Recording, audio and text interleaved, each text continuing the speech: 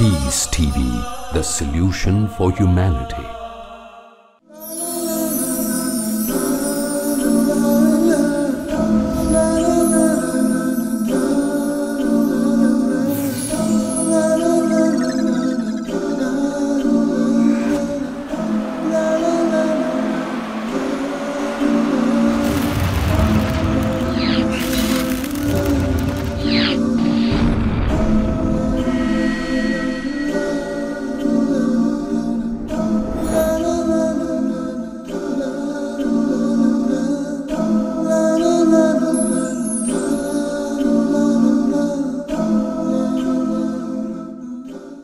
Assalamu alaikum wa rahmatullahi wa barakatuhu.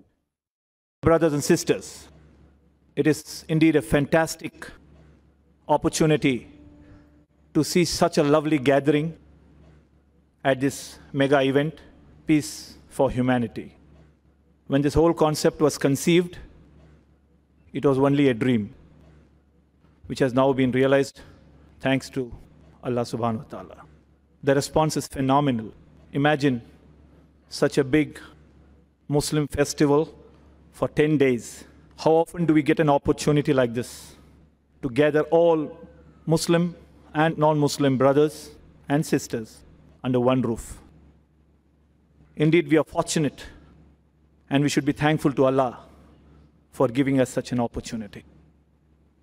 In today's world scenario, we feel that there is a need for promoting better ideals amongst the youth, whether one is a follower of Islam or any other religion. It is essential to know the ultimate power on earth. As I belong to the religion of Islam, I thought this is my duty to bring the youth of today to know not only the ideals of the religion, but also the need to live with communal harmony for the good of the world as a whole. In order to know about the religion for communal harmony, one is to be educated to the utmost. This event is purely for communal harmony, is for awareness, and it is for education. I request Brother Ashraf to give the biodata of Brother Zakir Naik before he starts his lecture. Shukran. Dr. Zakir Naik is a medical doctor by professional training, but he's an internationally acclaimed orator on Islam and comparative religion. He clarifies and clears misconceptions about Islam using Quran, authentic hadith, and other religious scriptures, which he quotes verbatim in conjunction with reason, logic, and scientific facts. He's popular for his critical analysis and convincing answers to challenging questions posed by audiences worldwide after his public talks. He has delivered public talks in the USA, Canada, UK, Saudi Arabia, UAE, Australia, South Africa, Botswana, Malaysia, Singapore, Hong Kong, Thailand, Guyana, South America, and many other countries, in addition to numerous other talks in India. Sheikh Ahmed Deedat, the world-famous orator on Islam and comparative religion, has called Dr. Zakir Naik Deedat Plus. Dr. Zakir Naik appears regularly on many international TV channels in more than 150 countries of the world. More than 100 of his talks, dialogues, debates, and symposia are available on DVDs. He has authored several books on Islam and comparative religion. I present before you, brothers and sisters, Dr. Zakir Naik will speak on the topic, the purpose of creation.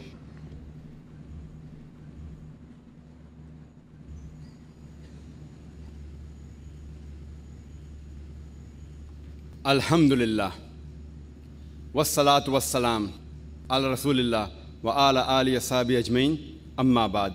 A'udhu billahi minash shaitanir rajim, bismillahir rahmanir rahim. Wa ma khalaqtul jinna wal insa illa liya'budun. Rabbi shrah li sadri, wa yassir li amri, wa hlul 'uqdatam min lisani yafqahu qawli. The respected people on the dais, my respected elders, and my dear brothers and sisters, I welcome all of you with the Islamic greetings. Assalamu alaikum wa rahmatullahi wa barakatuh. May peace, mercy, and blessings of Allah subhanahu wa ta'ala, of Almighty God, be on all of you. The topic of this evening's talk is the purpose of creation. This question, what is the purpose of creation, arises in the mind of every individual sometime or the other, irrespective whether he's rich or poor, king or pauper, black or white, yellow or brown, whether he lives in America or UK, whether he lives in India or Saudi Arabia. This question, sometime or the other, crops up in the mind of each and every individual. Why have we been created? Why are we here? What is our purpose in this world? And most of the human beings, they think that there has to be a supreme creator, that is Almighty God, and because of him we are here. However, there is a minority who do not believe in the existence of the creator, of Almighty God, and they assume that the full world has come into existence by chance. And we human beings too, we have come into being by chance. Suppose you see on the beach the footprints of a human being. Immediately, a logical person, he thinks that these footprints have been created by the walking of a person. A logical person will not assume that the footprints came into existence by chance, or the footprints came into existence by the waves coming on the beach, and when the waves went away, it created these footprints. A logical person will realize that these footprints have been created by a person. It had a purpose why it was created. This question, what is the purpose of creation, can be answered in two perspectives. Number one, from the perspective of the creator, that is Almighty God. And second, by the perspective of the creation, that is human being. The first perspective is the view of the creator Almighty God. What caused him to create the human being? What caused him to create this creation? And number two, from the perspective of the creation, that the human beings, that why were we created by Almighty God? Those people who do not agree in the existence of Almighty God and believe that we have come in this world by mere chance, according to this philosophy, there is no difference between the human beings and all the other creation. All have come by chance, even the human beings as well as the animals. So these people do not have a particular purpose in life at all. They don't have a purpose for existence. And they live the same way as the animals: drink, sleep, rest, and procreate. That's it. So the purpose of the animals and the human beings become the same: to eat, to drink, to rest, to sleep, and to procreate. And because they don't have a purpose, they try and strive excellence in eating, in drinking, in living, and they become materialistic. And that's the reason for such people, materialism becomes their God. And because of this, these same people, they create drugs just to earn money, to have a better living. They create bombs and weapons of mass destruction. They involve in fornication, in adultery, in homosexuality, in pornography. It doesn't make a difference to them whether they make drugs or whether they involve themselves in pornography. The main purpose is just nothing but materialism. Let us discuss today the answer to this question: what is the purpose of creation from both point of view? First, we'll discuss from the creator's point of view, from the point of view of Almighty God, from the point of view of Allah subhanahu wa ta'ala. What caused him to create the human beings? Allah subhanahu wa ta'ala says in the Quran, in Surah Ghafir, chapter number 40, verse number 57, that the creation of the heaven and the earth are far greater than the creation of the human beings. But most of the human beings here, they realize it not. Many human beings feel that we are the greatest of the creation. But Allah says that the creation of the heaven and the earth is far greater than the creation of the human beings. And in reply to this query, that why Allah subhanahu wa ta'ala, why Almighty God created us, one of the attributes of Allah subhanahu wa ta'ala, of Almighty God, is the creator, the best creator. And Allah says in the Quran, in Surah Mu'minun, chapter number 23, verse number 14, that Allah subhanahu wa ta'ala, Almighty God, is the best to create. If there is a creator, if his attribute is creator, there has to be a creation. If there's no creation, then there cannot be a creator. For example, if you call a person as the best writer, but naturally you'll ask him that where is the material you have written? Where is the book you have written? Where is the article you have written? So when he presents the article or the book, then we can say, fine, he is the best writer. Similarly, since one of the attributes of Allah subhanahu wa ta'ala is the creator, the best creator, he has to have a creation. But that does not mean that Allah subhanahu wa ta'ala is dependent on his creation. Allah says in the Quran, in Surah Zumar, chapter number 39, verse number 62, that it is Allah subhanahu wa ta'ala who creates everything, and he is independent of all his creation. He is not dependent on these things, but the creations are dependent on Allah subhanahu wa ta'ala. The Arabic word for create is khalik, and to create, the Arabic word is khalaqa. Khalaqa can be divided into two types. One meaning of khalaq is to create something from something, which besides Allah subhanahu wa ta'ala, even we human beings and other creation can do. For example, a carpenter who creates a chair and a table with the help of wood and nails. But the wood has been obtained from the trees, which has not been created by the carpenter, not by human beings, but by Allah subhanahu wa ta'ala. The nails have been obtained from metal, which have been obtained from rock, which again is a creation of Allah subhanahu wa ta'ala. So all the creations done by human beings, they're dependent on basic elements, all of which have been created by Allah subhanahu wa ta'ala. So this type of creation, to create something from something, is a limited type of creation. The ultimate and the true creation is to create something from nothing. And this, no one besides Allah subhanahu wa ta'ala can do. To create something from nothing. This is the ultimate creation, which none of the creation can do except the uncreated Allah subhanahu wa ta'ala, who is the creator of all the creation. Since his attribute is the creator, there has to be creation. There are various attributes given in the Quran.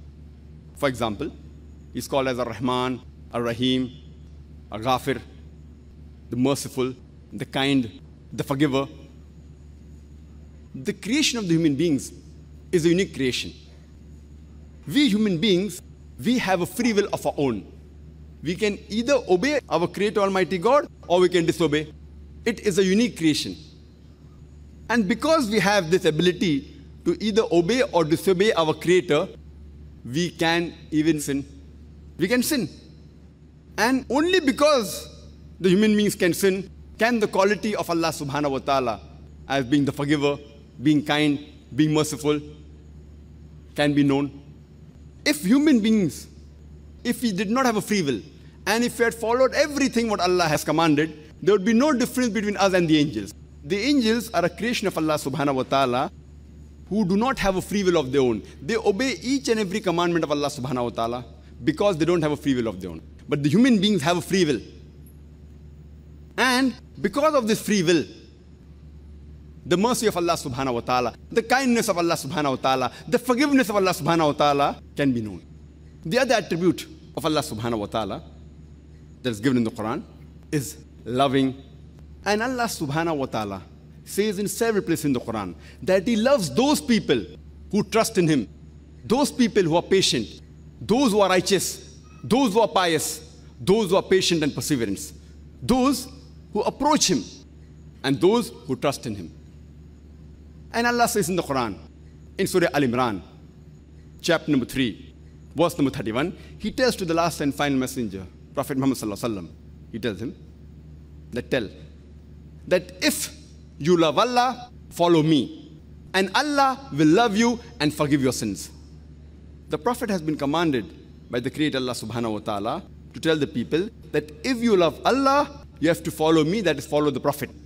And Allah subhanahu wa ta'ala will love you and He will forgive your sins.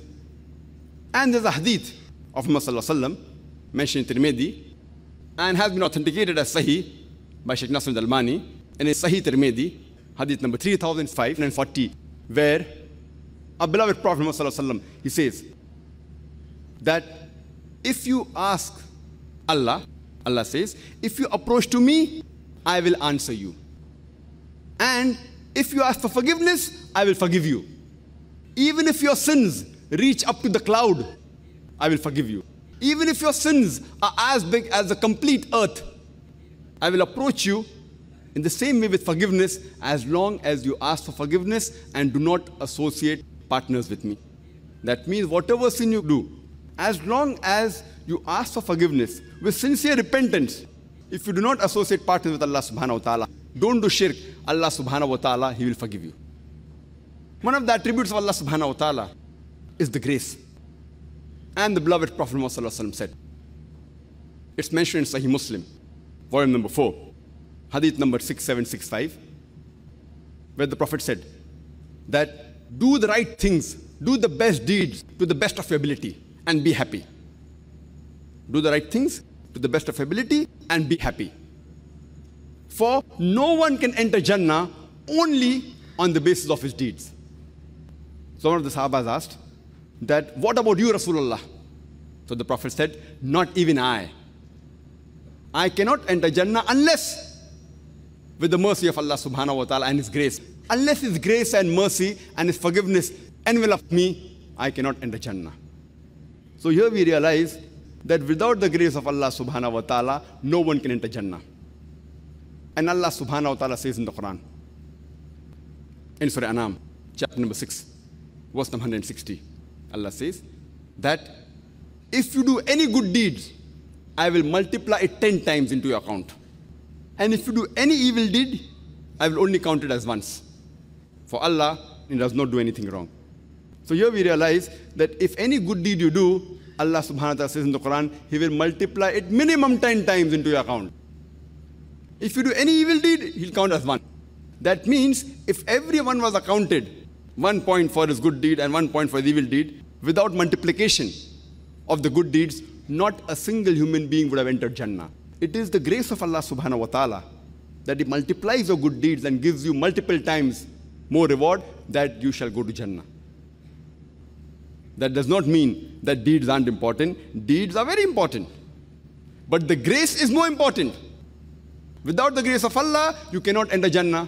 Allah multiplies, but your deeds also should be there. If your deed is there, don't even multiply. If your deeds are 0, and if you multiply it even 1,000,000 times, it will be useless. So deeds are also important, but without the grace of Allah subhanahu wa ta'ala, no human being can enter paradise. So because of His quality attribute of being merciful, kind, forgiving, loving, and grace, all these are manifested in the Creator Allah subhanahu wa ta'ala. And one of the attributes is also supreme justice. And Allah subhanahu wa ta'ala, He has ilm ghaib. Before a person is born, He knows that after a person is born, whether he'll do good deeds or bad deeds, whether he'll listen to the commandments of Allah subhanahu wa ta'ala or will disobey. He knows. He even knows whether the person will go to Jahannam or Jannah, whether he'll go to hell or paradise. He knows. But if Allah subhanahu wa ta'ala, moment a person is born, or before he's born, He puts him in heaven, person who deserves heaven, and puts the person in hell who deserves hell, the people who have been put in heaven, they may not object. They may say, fine, alhamdulillah, we have been put into heaven, no problem. But surely those people who have been put in hell, they will object that how come you haven't let us lead our life, and without a test, you have put us in hell. So because Allah subhanahu wa ta'ala is just, Allah says in the Quran, in Surah Nisa, chapter number 4, verse number 40, Allah subhanahu wa ta'ala is never unjust in the least degree. That's the reason Allah subhanahu wa ta'ala lets the people live in this world. And if you follow the commandments of Allah subhanahu wa ta'ala, you pass the test, otherwise you fail the test. And people may ask that one of the pillars of Iman, the last pillar, is Qadar, is destiny. And Allah says in the Quran, in Surah Sajda, chapter number 32, verse number 12, Allah says, all these people who will go to hell, on the day of judgment, they will never object to the justice of Allah subhanahu wa ta'ala. They will say, all the sinners, they will bow their head down and say, please forgive us. They will agree with the Lord. They will say, please give us one more chance so that we can go again in the world. And that time we will surely be believers. But Allah knows that even if He forgives them and puts them back into this world, but natural, He'll have to wash out their memory of what they've seen of the hell. Allah is sure that they'll again commit the same mistake. And this is mentioned in the Quran, in Surah Anam, chapter number 6, verse number 28, that if these people were again sent in the world, they would repeat the same mistakes because they are liars. So Allah knows in His divine wisdom that these people, even if He sends them again, if the memory is washed out of what they've seen of the hell, they will do the same mistakes. But coming to the question of Qadar, Qadar is the sixth pillar of Iman, that Allah subhanahu wa ta'ala, we Muslims believe that Allah writes the Qadar, He writes the destiny. And people may object. Many people ask this question, Muslims and non-Muslims alike, that if everything Allah has written in the destiny, that fine, whether this person is going to do good or bad, whether they're going to commit a murder, or whether they're going to commit a rape, or whether they're going to rob, or whether they're going to do good deeds, whether they're going to go to hell or heaven, if everything is mentioned, then where is our choice? Who's to blame? If I commit a murder, Allah wrote in the Qadar, I'm going to commit a murder, and I commit a murder. Who's to blame? Allah is to blame. So why should I be put in hell? And this is a very logical question. The reply to this question is that we have to understand the concept of Qadar and destiny. That Allah subhanahu wa ta'ala has destined things, where a person is going to be born, in which condition he'll be born, when will he die, which land will he die. Allah says in the Quran in Surah Isra chapter 17 verse number 14 that whenever a child is born, the fatir is bound on his neck. The moment he's born, Allah knows everything what he's going to do. Good or bad, right or wrong, whether he's going to go to hell or heaven. But Allah subhanahu wa ta'ala has ilm ghaib. I'll give you an example. That suppose in a class, there's the teacher who teaches about 100 students for about 1 year.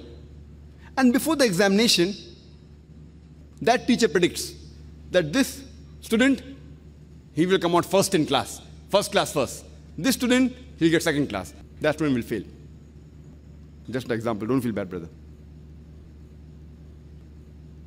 Now, after a few days, the examination takes place, and this student comes out first class first, this student gets second class, and that student fails. Now, I'm asking you a question. Can the student who failed, can you object to the teacher that because you predicted, I'm going to fail, I have failed? Who's to blame? The teacher or the student? Who's to blame? The student. The teacher predicted this student, he plays hooky, he doesn't attend class, he sees movie, therefore he's going to fail. That student is okay, average. That student is very intelligent, does good, hard work. So teacher predicts in advance before the examination, this student will get a first class first, this student second class, that student will fail, and the student comes out first class first, second class, that student fails. But because the teacher predicted, that does not mean the teacher is to blame. The teacher has taught everyone correctly and equally. Similarly, Allah subhanahu wa ta'ala has ilm ghaib. He has knowledge of the future. Certain things they are destined. He has said that okay, this person will be born in this land, on this particular date, he'll die in this land, in this particular date, etc. His surrounding, he'll be wealthy or whatever it is. But the choice is yours. For example, after you pass your 12th standard, you have a choice of becoming an engineer, or becoming a doctor, or becoming a lawyer. The choice is yours. You choose to become an engineer. So Allah already knows in advance that after you pass your standard 12, you will choose to become an engineer. He's written in advance. It is not because Allah has written that you are choosing. It is because you have chosen, Allah has written in advance. The choice is yours. But Allah knows your choice. For example, if you come at a crossroad, and there are 5 roads, road number 1, 2, 3, 4, 5. The choice is yours. You can either take road number 1, 2, 3, 4, 5. You choose road 2. It's already mentioned in advance in your destiny that you will choose road 2. It is not because Allah is writing that you're choosing. It is because you will be choosing that Allah has written in advance. So the choice is yours. You have a choice to earn your living, whether with good deeds, halal way, or with robbing, haram ways. The choice is yours. Now you rob. The choice was yours. But Allah knows in advance that this person, he would want easy money and he will rob. So Allah has written in advance that this particular person at the age of 25, he will rob. Who's to blame? You are to blame. But because Allah has ilm ghaib, he has written in advance. The choice is yours. Allah has given us human beings free will. You cannot blame Allah subhanahu wa ta'ala for your misdeeds. If you go to hell, it is because of your misdeeds. And if you go to Jannah, it is because of the grace of Allah subhanahu wa ta'ala. Now let's try and answer this question. The purpose of creation from a different angle, from the angle of the creation, from the perspective of the human being. That why have the human beings been created by Almighty God? And the reply to this question is given in the Quran, in Surah Araf, chapter number 7, verse number 172 and verse number 173. Allah says that He brought out from the loins of Adam's children, may peace be upon him, all the descendants, and asked them that, am I your Lord? And all said, we testify that you are our Lord. And Allah continues, lest on the day of judgment, they will say, we were unaware that you are our Lord. Or lest they may say that our ancestors, they worshipped somebody else, they did shirk, they associated partners, and we just followed them, so they are the liars, we should not be blamed. So Allah subhanahu wa ta'ala, before the human beings came in this world, Allah subhanahu wa ta'ala brought all the human beings from the loins of the children of Adam and asked them, who is the Lord? And all of them testified that there's one Allah subhanahu wa ta'ala and He's our Lord. And now is our test in this world. Allah says in the Quran, and I started my talk by quoting the verse of the Quran from Surah Dhariyat, chapter number 51, verse number 56. Allah says that we have created the jinn and the men not but to worship me. وَمَا خَلَقْتُ الْجِنَّ وَالْإِنسَ إِلَّا لِيَعْبُدُونَ. That we have created the jinn and the men not but to worship me. The purpose of creation of the human beings and the jinn is to worship Allah subhanahu wa ta'ala. Now this word worship, if you analyze this English word, it is derived from the old English, Vyotskite, which means to honor.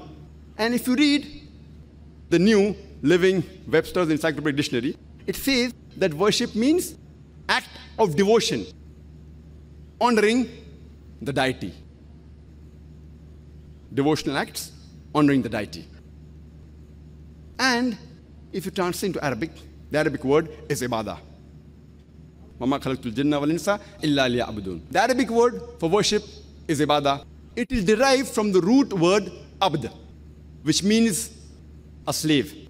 And it is the duty of the slave to be obedient to all the wills and wishes of the master. So ibadah means total submission to the will of the Creator, Allah subhanahu wa ta'ala.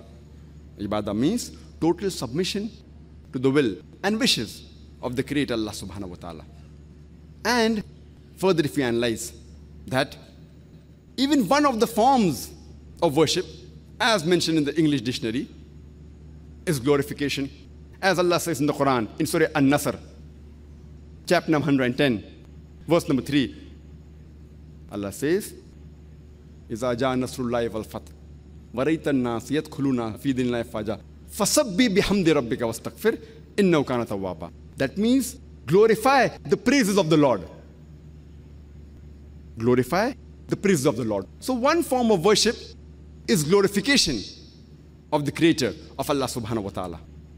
And one may ask that why does Allah subhanahu wa ta'ala require the human beings to glorify Him? Is Allah subhanahu wa ta'ala dependent on the praises of the human beings? See, irrespective If all the human beings praise Allah subhanahu wa ta'ala, it will not make him superior. And if not a single human being praise him, yet it will not diminish him. He is the same. Whether you say Allahu Akbar 1,000 times or 1,000,000 times, it will not make Allah greater. Or if you don't say Allahu Akbar also, it will not make him less. He is the greatest, he'll remain the greatest.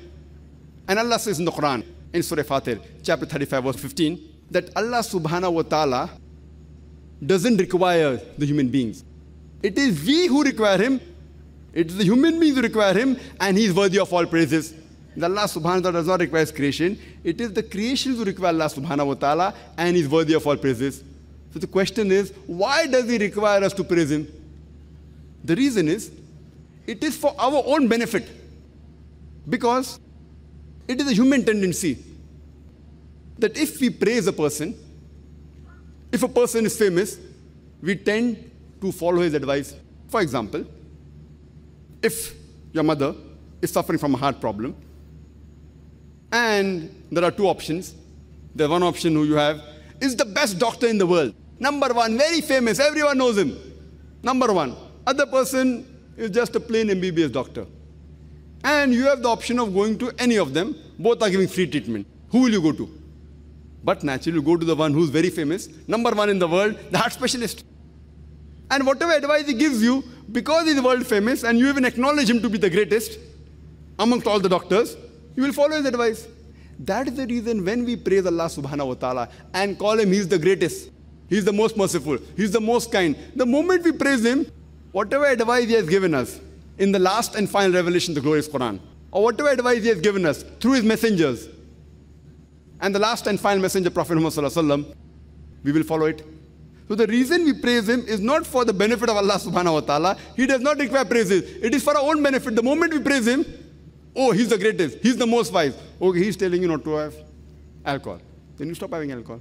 The moment you agree that he's the most wise, he's the greatest, he's the most merciful, immediately whatever advice he gives you, it is human tendency, we follow the advice of the person who's the greatest. So that's the reason we praise him for our own benefit. And that's the reason Allah subhanahu wa ta'ala says in the Quran, in Surah Taha, chapter number 20, verse number 14, that verily, I am Allah subhanahu wa ta'ala, I am Allah, and there's no God besides me. So remember me regularly and offer prayer regularly. Allah is guiding that offer prayer regularly. Because today in the world there are so many evils, so many distractions, we tend to deviate.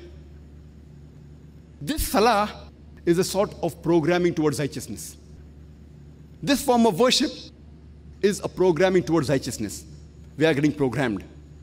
As a doctor says, that for a healthy body, you require minimum 3 meals a day. So, for a pure soul, for a healthy soul, you require minimum 5 times salah. So all forms of worship are benefit for us. Allah says in the Quran, in Surah Baqarah, chapter number 2, verse number 183, that fasting has been prescribed to you as it was prescribed to those who came before you, so that you may learn self-restraint. Why do we fast? So that we learn self-restraint. And today, the psychologists tell us that if you can control your hunger, you can control almost all your desires. So when we fast, we abstain from food, drink, from dawn to sunset. If we can control our hunger, we can control almost all your desires. So by fasting, we are worshipping Allah subhanahu wa ta'ala. But who's benefiting? Not Allah. We are benefiting. We are learning to control our desires. And Allah says in the Quran, in Surah Ma'idah, chapter number 5, verse number 90, Ya ayyuhal lazina amanu, O you who believe, innamal khamru wal maisuru, most certainly intoxicants and gambling, wal anzabu wal azlamu, dedication of stones, divination of arrows, rishtum min amali shaitan, these are Satan's handiwork. Fashtanibu lakum tuflihun. Abstain from this handiwork that you may prosper. Here we are being guided by Allah subhanahu wa ta'ala that, O you believe, most certainly intoxicants, gambling, dedication of stones, that's idol worship, divination of arrows, that is fortune telling. These are Satan's handiwork. Abstain from it that you may prosper. And Allah says in the next verse, in Surah Ma'idah, chapter number 5, verse number 91, that Satan, he creates enmity and hatred between the human beings through intoxicants and gambling. And this takes you away from the remembrance of Allah subhanahu wa ta'ala. So Allah is guiding you. When you offer salah or when you read the Quran, that's a form of worship. when offer salah, form of worship, you are getting guided that stay away from intoxicants, from gambling. It is the Satan who uses this to create enmity between the human beings. And this will take you away from remembrance of Allah subhanahu wa ta'ala. All forms of worship, any act, any commandment that you follow of Allah subhanahu wa ta'ala is a form of worship. Any commandment of Allah subhanahu wa ta'ala a human being follows, it's a form of worship. As long as you do it in the right way. There are two criteria required. Number one is that you should do it only for the pleasure of Allah subhanahu wa ta'ala and not for your own glorification or praising your own self. Any act you do, you should do it for the pleasure of Allah subhanahu wa ta'ala. Whatever Allah commands you, do it for His pleasure, not for glorification, not for praise, not for becoming famous. Criteria number one. Criteria number two, that it should be done the way Allah and His Messenger has commanded you. Whatever Allah has asked you, do it the way Allah has asked you to do or the way His Messenger has asked you to do. If you do it in any other way, that's not called worship. So do it for the sake of Allah subhanahu wa ta'ala, follow His commandments and the commandment of the Prophet. But the way Allah and His Prophet have told you. If you do it any other way, then it is not correct. And it's mentioned in the hadith of the Prophet Muhammad sallallahu alaihi wasallam, in Sahih Muslim, volume number 2, hadith number 1885, where the Prophet Muhammad sallallahu alaihi wasallam said that the worst of all the affairs is innovation in the religion, innovation in deen. It is a curse, and the innovation in the deen will take you to hellfire. Means the worst of all the affairs is bidah in deen, innovation in deen. And this is a curse and will take you towards hellfire. So whatever you do, worship, there's a general rule that all types of worship is prohibited except the type which is mentioned in the Quran and the Sahih Hadith. The type which has been mentioned by Allah and His Rasul. Any other type of worship is prohibited. It is forbidden except that type of worship which has been described in the Quran and described in the Sahih Hadith of Muhammad sallallahu alaihi wasallam. So further, if we analyze that the purpose of the creation of the human being is to worship Allah subhanahu wa ta'ala. And when we worship Him, we benefit. It helps us. And there's a misconception that Islam is a new religion which came into existence 1400 years ago. And Prophet Muhammad, peace be upon him, is the founder of this religion of Islam. In fact, Islam is there since time immemorial, since man set foot on this earth. And Prophet Muhammad, peace be upon him, is not the founder of this religion. He is the last and final messenger of Allah subhanahu wa ta'ala. There were several messengers that came, as Allah says in the Quran, in Surah Fatir, chapter 35, verse 24, وَإِم مِّنْ أُمَّةٍ إِلَّا خَلَافِهَا نَذِيرٌ. There is not a nation or a tribe to whom we have not sent a warner or a guide. Allah says in Surah Rad, chapter number 13, verse number 7, وَلِكُلِّ قَوْمٍ هَادٍ. And to every people has a warner been sent. There are more than 25 messengers mentioned by name in the Quran. Adam, Noah, Abraham, Moses, Jesus, Muhammad, peace be upon them all. All of them were messengers of Allah subhanahu wa ta'ala, and all of them, they were Muslims. Muslim is a person who submits his will to Allah subhanahu wa ta'ala. And Islam is a word which comes from the root word salam, which means peace, or from salima, or silm, which means to submit your will to Almighty God. So Islam, in short, means peace acquired by submitting your will to Allah subhanahu wa ta'ala, to Almighty God, the Creator. All the messengers, they brought the same message. And anyone who submits his will to the Creator Allah subhanahu wa ta'ala, he is called as a Muslim. Quran says in Surah Al-Imran, chapter number 3, verse number 52, that Isa alayhi salam, Jesus Christ, peace be upon him, he was a Muslim.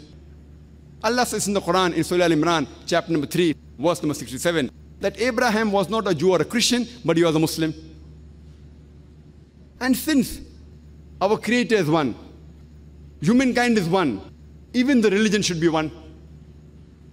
That's the reason Allah says in the Quran, in Surah Al-Imran, chapter number 3, verse number 19, Inna Dina Indallahi al-Islam, the only religion acceptable in the sight of Allah subhanahu wa ta'ala, it is Islam, which is peace acquired by submitting your will to Allah subhanahu wa ta'ala.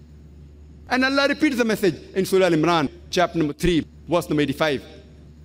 that if anyone desires any other religion besides Islam, it will never be accepted of him. And in the Akhirah, he will be among the losers.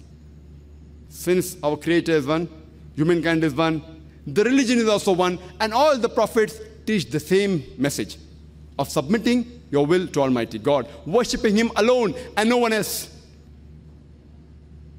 And Allah says in the Quran, in Surah Bayyana, chapter number 98, verse number 7, that those who have faith and do righteous deeds, they are the best of creation.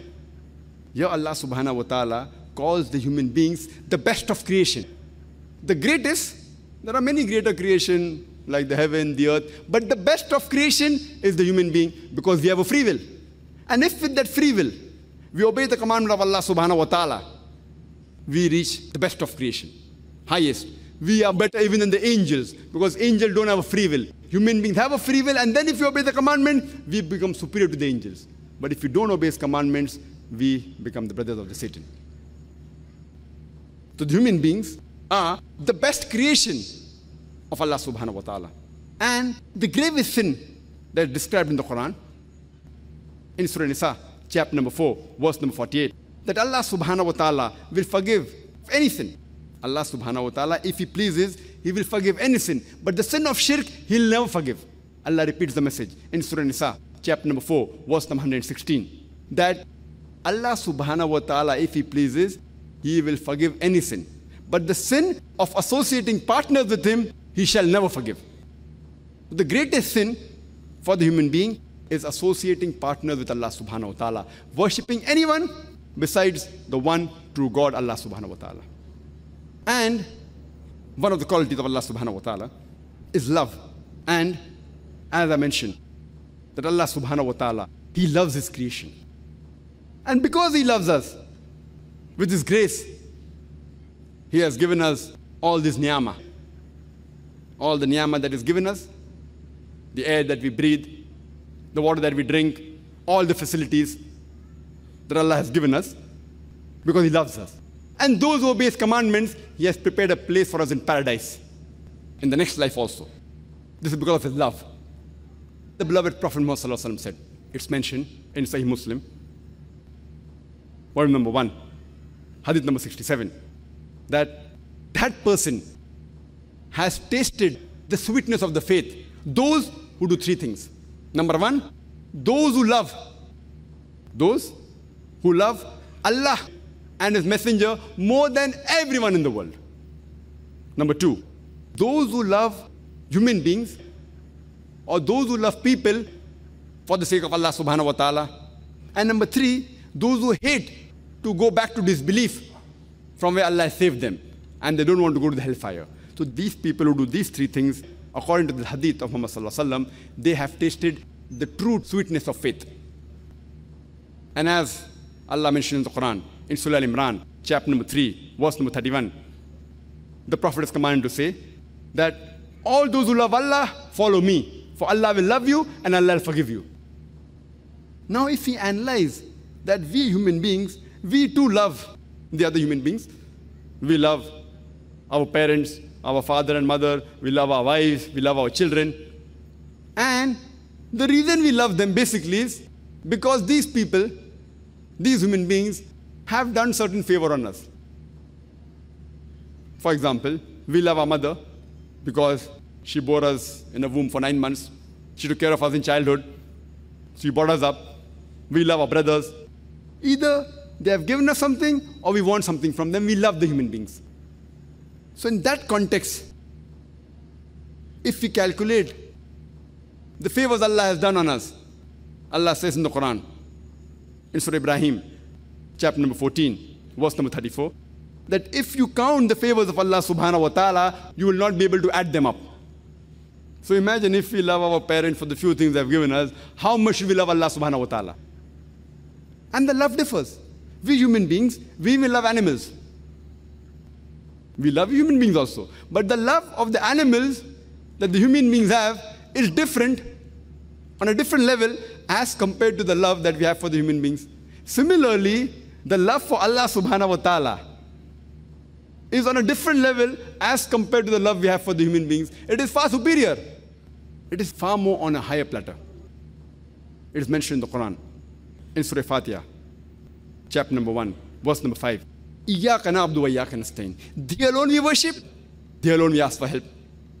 We have to only worship Him and no one else.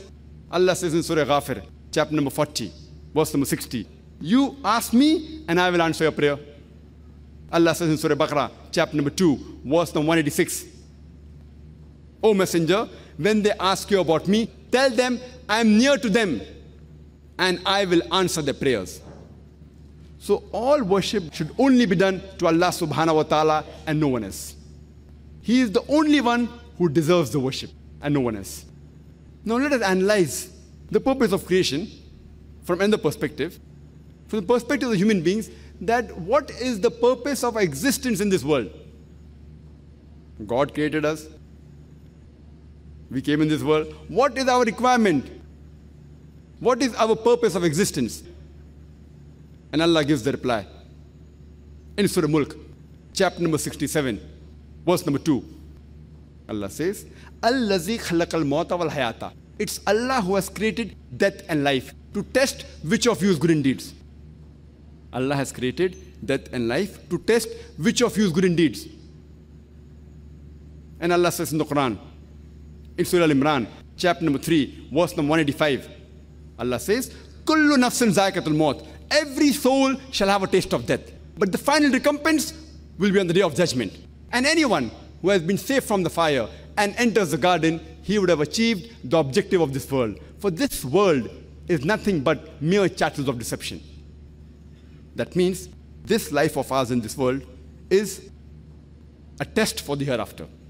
If we obey the commandments of Allah subhanahu wa ta'ala, in the next life, we'll get paradise. If we don't obey, we will not get paradise, we'll go to hell. So this life, the purpose of existence, as Allah says, is the test for the hereafter.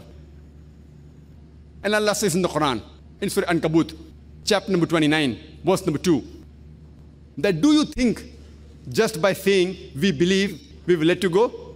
We will surely test you. I mean, if you just say, I believe in Allah, I am a Muslim, I am a Mu'min, do you think Allah will let you go? Finish, your test is over. Allah says, don't you think we will test you? Just by saying I am a Muslim, just by saying you are a believer, just by saying I submit my will to Almighty God, you will not go scot-free. Allah will surely test you. And Allah says in the Quran, in Surah Baqarah, chapter number 2, verse number 155, that surely we will test you with fear and hunger, with loss of your lives and of the goods, and what you have accumulated in your life, and give glad tidings to those who are patient. Allah says He'll test everyone, either with fear or with hunger, or with loss of life, or with goods, or the wealth they've accumulated. Allah will test you.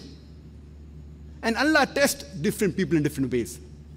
And Allah says in the Quran, in Surah Anam, chapter number 6, verse number 165, Allah says that He has given more sustenance to some of the human beings over the other. With some of the human beings, Allah subhanahu wa ta'ala has given more sustenance as compared to the other. Allah says this in Surah Nahl, chapter number 16, verse number 71, that He has favored some of the human beings over others in sustenance. Allah repeats this message in Surah Anam, chapter number 6, verse number 165, that Allah subhanahu wa ta'ala has given more gifts to some of the individuals, and based on what He has given you, He will test you.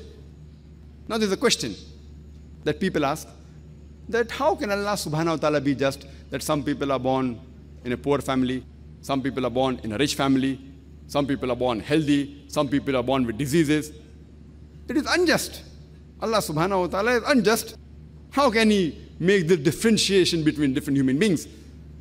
We come to know that this world has life and death. There is health and disease. There is wealth and poverty. All these are tests.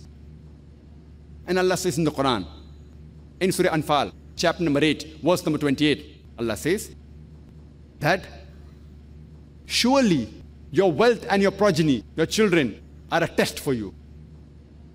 And Allah says in chapter number 63, verse number 9, that let not the wealth and your children deviate you from the remembrance of Allah subhanahu wa ta'ala. Allah subhanahu wa ta'ala tests different people in different way. One of the best deeds you ask anyone, that what are the good deeds? And the good deeds that all human beings, whether they believe in God or not, they will say, the good deeds are charity, it is contentment. Charity will be there amongst the few that he names. So how can Almighty God test whether some people are charitable or not? If all the people have the same wealth, then where is the question of the test? The test will only take place if some people are poor and some people are rich. So Allah subhanahu wa ta'ala tests people in different ways. Maybe some people are born in a rich family, they have a lot of wealth. Some people are born poor. But the person who is rich, according to the Islamic Sharia, one of the pillars of Islam is zakat. That's every rich person who has a saving of more than the nisab level, 85 grams of gold, he or she should give 2.5% of that saving every lunar year in charity. The person may be a millionaire, maybe a billionaire. He may give the required amount, then he will get passing marks. He may not give the complete amount, he may give portion, small portion, maybe 20% of what is required to give. A part of what is required to give. He will fail. Some people may not give zakat at all. Absolutely fail. The poor person, he does not have to give zakat at all, he gets full marks. But we human beings, we say, oh, bichara admi, poor man. You know, so much problems he has in his life. And we look up to the person who's rich. Our beloved Prophet said that it is more difficult for a rich man to enter Jannah than a poor man. But as the Quran says, in Surah Anfal chapter 8 verse 28, that the wealth is a test for you. It's a test. We are fools that we think, okay, you know, this person is rich. Allah has blessed him. It's a test. If he doesn't use the blessing which Allah has given him, it's a blessing. But the chances of him failing the test is very high. For example, in one of the question papers, which came last year, or 2 years before, in 2002, a very difficult question came. And most of the students could not reply. Next year, that question does not appear.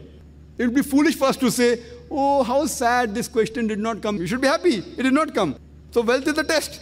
So those people who don't have wealth, it is actually easier for them to go to Jannah than a rich man. So Allah tests different people in different ways. Therefore Allah says that let not your wealth deviate you from the remembrance of Allah subhanahu wa ta'ala. It's a test for him. The other test, it is contentment. It's contentment. And our beloved Prophet Muhammad said, it's mentioned in Sahih Bukhari, volume number 8, hadith number 447. The Prophet said that even if a person owns a valley of gold, he would want to have another. Even if a person owns a valley of gold, he would want to own another valley of gold. And the maximum he can take in his mouth is the dirt of the grave. However rich he is, let him be the richest man in the world. The person would want to crave for more wealth. A person is not content. Most of the human beings aren't content. Allah says in the Quran, in Surah Nisa, chapter number 4, verse number 32, that do not ask from Allah subhanahu wa ta'ala that which Allah has favored other people. We say, you know, Allah subhanahu wa ta'ala, you have given him so much wealth, you have given him such a good, beautiful car. Don't ask from Allah what Allah has favored others with. It will be lost for you. And our beloved Prophet Muhammad said, it's mentioned in Sahih Bukhari, volume number 4, our beloved Prophet said that look at those people who are less fortunate than you. Don't look at those people who are more fortunate than you, lest it will divert you from the remembrance of Allah subhanahu wa ta'ala, lest you may be ungrateful to your Lord. So Prophet said, look at those who are less fortunate. Then you say, okay, fine. The person, no, he doesn't have a car. At least have a small car, Maruti car. Don't look at a person having a Mercedes. Oh, why don't I have a Mercedes? The person doesn't have a car. At least Allah has given me a car. You'll be thankful to Allah. The moment you compare yourself with the person who has a Mercedes, oh, why hasn't Allah given me a Mercedes? So look at those people who are less fortunate. It will help you to remember Allah subhanahu wa ta'ala. And this is human nature. And there's a saying that there was a man who complained because he had no shoes, until he saw a man who had no feet. A person used to complain, I've got no shoes. Complain to Allah, I've got no shoes. And he saw a man who had no feet. Then he's thanking Allah subhanahu wa ta'ala, at least I have feet. So contentment is a test. Our beloved Prophet Muhammad said, it's mentioned in Sahih Bukhari, verse number 8, that the real wealth is contentment. It is not property. The real true wealth is contentment. Being satisfied. Whatever you have, you say, Alhamdulillah. Praise be to Allah. That is the true mu'min. That's a true believer. That's a true Muslim. Contentment. Well, people ask that how come Allah subhanahu wa ta'ala has created some people who are born healthy? He makes some people born healthy. Some people are born with diseases. Maybe congenital disease, heart disease. Some are born handicapped. So is Allah unjust? Allah says in the Quran, in Surah Nisa, chapter 4, verse 40, Allah subhanahu wa ta'ala is never unjust in the least degree. This is a test. Allah tests different people in different ways. Maybe it's possible the children that are born, they are masoom, they are sinless. It's not their fault at all. But as the Quran says in Surah Anfal, chapter number 8, verse number 28, that your wealth and your children are a test for you. And Allah repeats the message in chapter 63, verse number 9, that do not let your wealth and your children deviate from the remembrance of Allah subhanahu wa ta'ala. So it may be possible that it's a test for the parents. It's a test for the parents. There may be occasion, whenever any calamity comes on any individual, it is either a test or it's a punishment. Those people who have deviated from Allah subhanahu wa ta'ala, for them it's a punishment. From those who are on the true path, it's a test for them. Maybe the parents are very good Muslims, offering 5 times salah, may have given the zakat, may have gone for hajj, may be fasting the month of Ramadan. Now Allah gives them a child who has congenital heart disease. The true Muslim, a true moment will say, Alhamdulillah, thank you Allah subhanahu wa ta'ala. Allah is testing them. A person who's ungrateful or may not be able to pass the difficult test will say, oh, why? He will start cribbing. He'll complain to Allah subhanahu wa ta'ala, why did Allah give me a child who's handicapped, who has congenital heart disease? And more difficult the test, more high is the reward. More difficult is the test, more high is the reward. For example, if you sit for a BA degree examination, if you pass, you're a graduate, BA, graduate in arts. But if you pass an MBBS examination, besides being a graduate, you get a doctor in front of your name, doctor. But to pass MBBS examination is multiple times more difficult than to pass a BA examination. So more difficult the test, more higher is the reward. So maybe Allah subhanahu wa ta'ala wants to give those parents not Jannah but Jannat Firdaus. So even though they're pious, Allah wants to give them a higher reward. And that is the reason our beloved Prophet Muhammad sallallahu alaihi wasallam said, it's mentioned in Sunnah Tirmidhi, when a person asked that who had the maximum test in this world? The Prophet replied that all the Anbiyas, all the prophets of Allah subhanahu wa ta'ala, they had the most difficult test. After that, those who were closest to them, those who were like the prophets. After that, those who are like them. And more higher is the faith of a person, more difficult is the test. I mean, more taqwa a person has, Allah gives you a difficult test. See, you took admission into MBBS because you got high marks in 12th standard. High? So more difficult test. To pass MBBS is difficult. So here also, the prophets, their taqwa level cannot be compared with the normal human beings. So just because they were prophets of God, even the prophets were tested. No prophet was just led without testing. But because the taqwa was high, the prophets were tested multiple times more than the normal human being like, compared to you and me. More difficult. So more higher is your taqwa and the faith, Allah will test you. So true believer, if difficulty comes, he says, Subhanallah, praise be to Allah, Alhamdulillah. He takes it as a test. Any calamity comes, it's either a test or a punishment. For the prophets of high taqwa, it wasn't a punishment, it was a test. And they passed the test. When any good things happen to an individual, it's either a reward or a test. Wealth can be a reward, or it can be a test for you. Any good thing happens, it is either a reward or a test for you. For those who have deviated from Allah subhanahu wa ta'ala, they pray, give me wealth, Allah gives them wealth. And tells them and they fail. So in this world, they get what they want, luxury. but in the akhirah, it's nothing but loss. Charity is the test, contentment is the test. Your children are a test. Many a time, we human beings, we complain to Allah subhanahu wa ta'ala, we are praying to Allah subhanahu wa ta'ala. Why doesn't Allah answer our prayer? Allah says in the Quran, you ask me and I will answer your prayer. But here I am praying every day, Allah is not answering. It sounds a bit contradictory. Allah says, you pray to me and I answer your prayer. But we find many times we pray but nothing happens. Allah says in the Quran in Surah Baqarah, chapter number 2, verse number 216, you may like a thing which is not good for you. And you may hate a thing which is good for you. You know not, but Allah knows. For example, there is a young boy, about 20 years old. He's praying, Ya Allah subhanahu wa ta'ala, give me a BMW. I don't know whether you're aware of BMW. BMW motorcycle. I want a BMW motorcycle. Very fast motorcycle. Praying. Prayer is not answered. Maybe Allah knows that if Allah would have given him a motorcycle, he would have had an accident and he would have fractured his leg. He would have become handicapped. So, actually Allah subhanahu wa ta'ala, by not answering his prayer, he's answering his prayer. By not answering his prayer, Allah is answering his prayer. By not giving him a motorcycle because he's a good banda, he's a good person. He's asking for things which is not good for him. I know, he doesn't know. So Allah doesn't give. So by not answering, Allah is answering. And many a time people, like Allah says in Surah Baqarah, chapter 2, verse number 15 and 16 about the hypocrites, he says that Allah gives them rope so that they go to and fro. You ask wealth, Allah gives them wealth.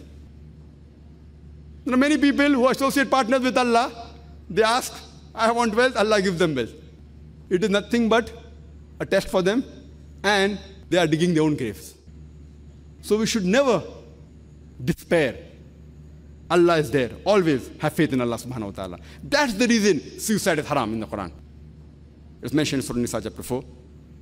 That kill not yourself. Kill not yourself, because Allah is most forgiving. He is there. If you have faith in Him, the moment a person commits suicide, it is as though he is ungrateful. He says, Almighty God has given me so much trouble. He is unjust. It's not worth living, and he ends his life.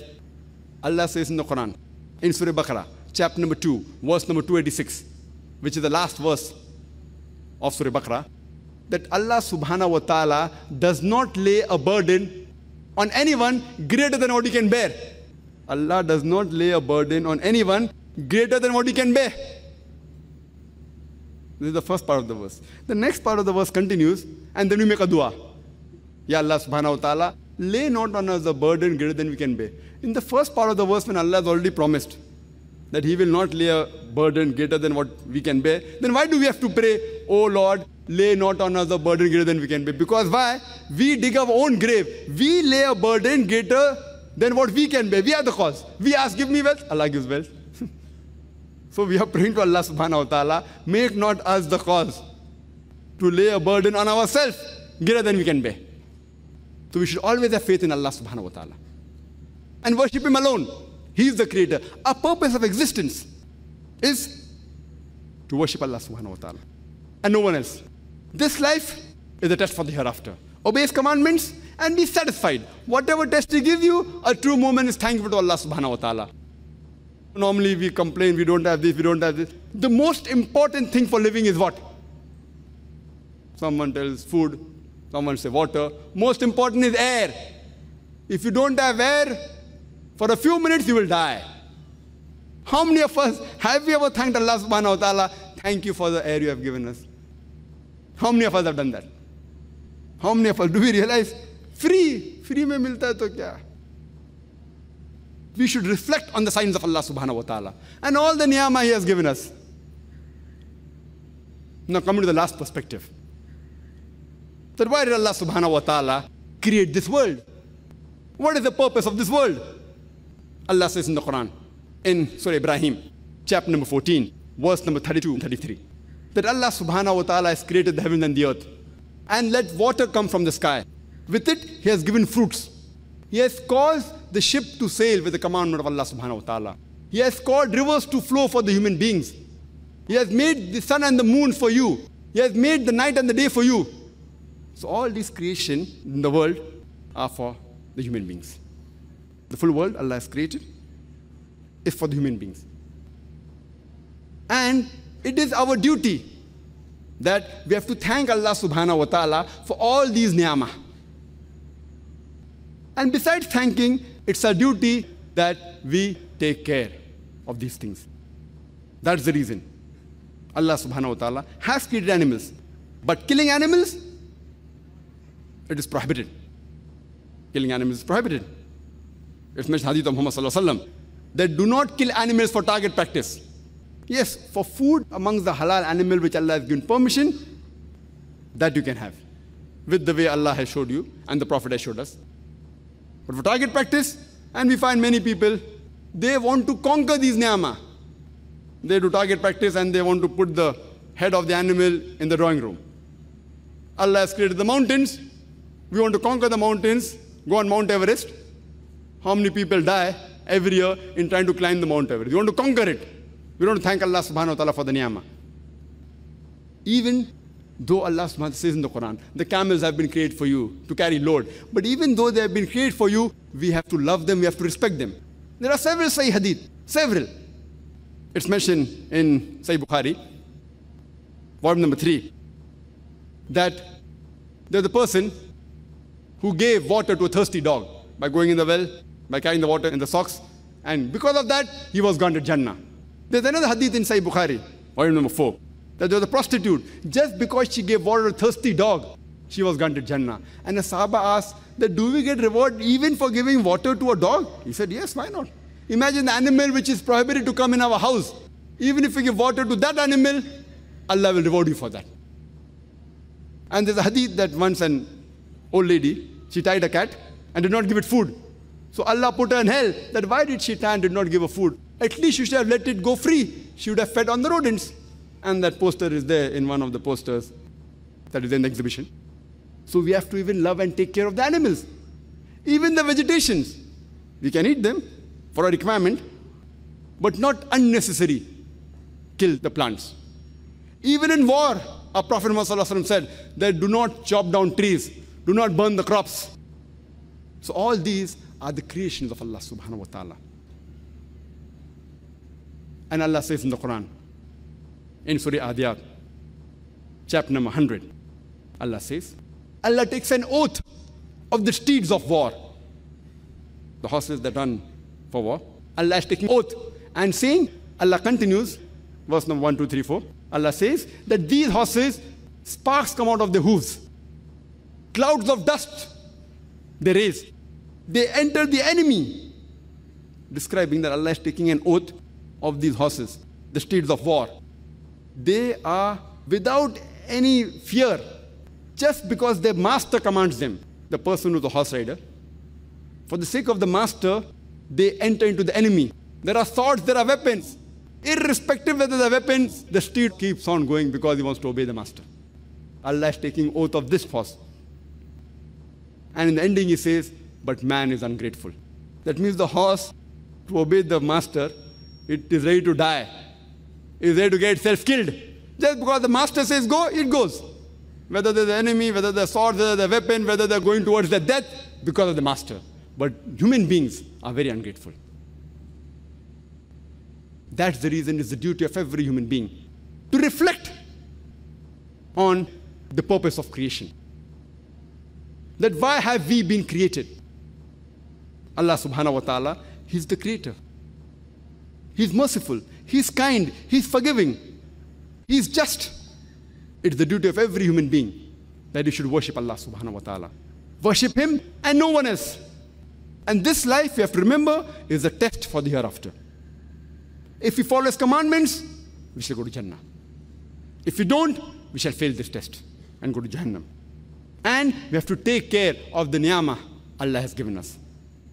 I'd like to end my talk by giving the quotation of the glorious Quran from Surah Al-Imran, chapter number 3, verse number 110, which says, Kuntum khaira ummatin ukhrijat lin-nas. O ye Muslims, ye are the best of people evolved for mankind. We are called as khaira ummah, the best of people. Whenever there is honor, it is always for the responsibility. There is no honor without responsibility. The responsibility is mentioned in the same verse, and Allah continues, Ta'miruna bil ma'rufi wa tanhauna 'anil munkar wa tu'minuna billah. Because we enjoin what is good, and we forbid what is wrong, and we believe in Allah.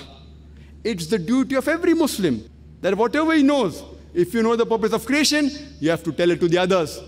By what we created, we should worship no one but Allah subhanahu wa ta'ala. This life is a test for the hereafter.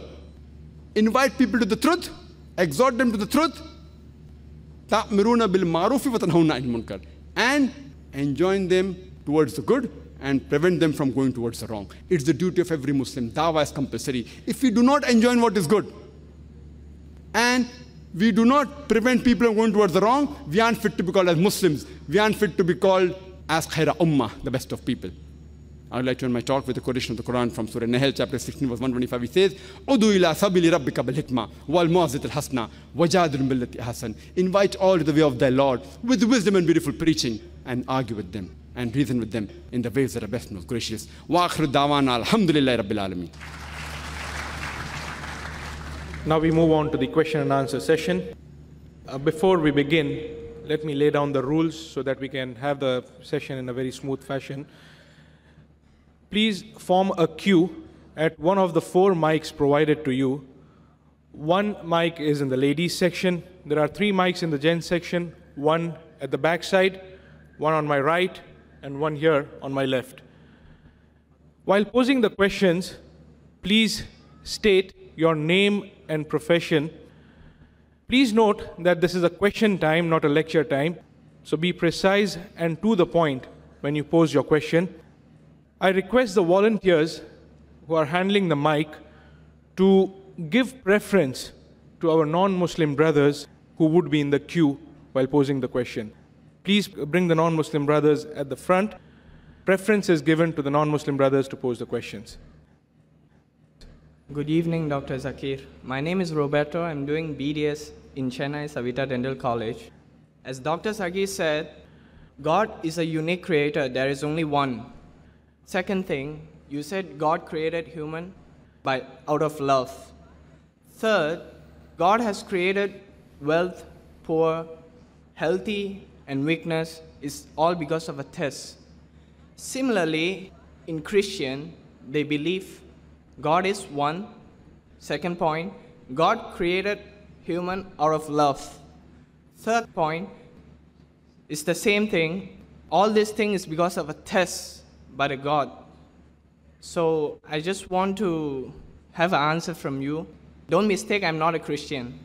The brother asked a question that even in Christianity, like Islam, God is one and God loves the creation. And he further said, then what is the difference? You want to know the difference between Islam and Christianity, or? It's not the difference. What is the most convincing thing you think that you say that other than Islam, any other type of worship is non-acceptable? That's a very good question, the brother. Now the question has come to forth that first there were just blank statements. If there's a question mark, it's a question. If it is a statement, we have to try and find the question. What is the difference between Islamic form of worship as compared to other form of worship? What is so unique? When Christianity also says God is one, Christianity says that God also loves, Islam says God is one, Islam says God also loves the creation, Islam says worship, Christianity says worship. What is the difference between the worship of Islam and Christianity? Or what is the uniqueness about Islam as compared to other religions? Mainly talking about Christianity. Brother, on the face of it, if you read the Quran correctly, and the interpretation I gave in my talk, and if you read the Bible correctly, with the correct interpretation, we believe that Jesus Christ, peace be upon him, he was one of the mightiest messengers of Allah subhanahu wa ta'ala. No Muslim is a Muslim if he does not believe in Jesus Christ, peace be upon him. We believe that he was born miraculously without any male intervention. We believe that he was the Messiah, translated Christ. We believe that he healed those born blind and lepers with God's permission. We believe that he gave life to the dead with God's permission. But there are parting of ways. There are many Christians who say that Jesus Christ, peace be upon him, he claimed divinity.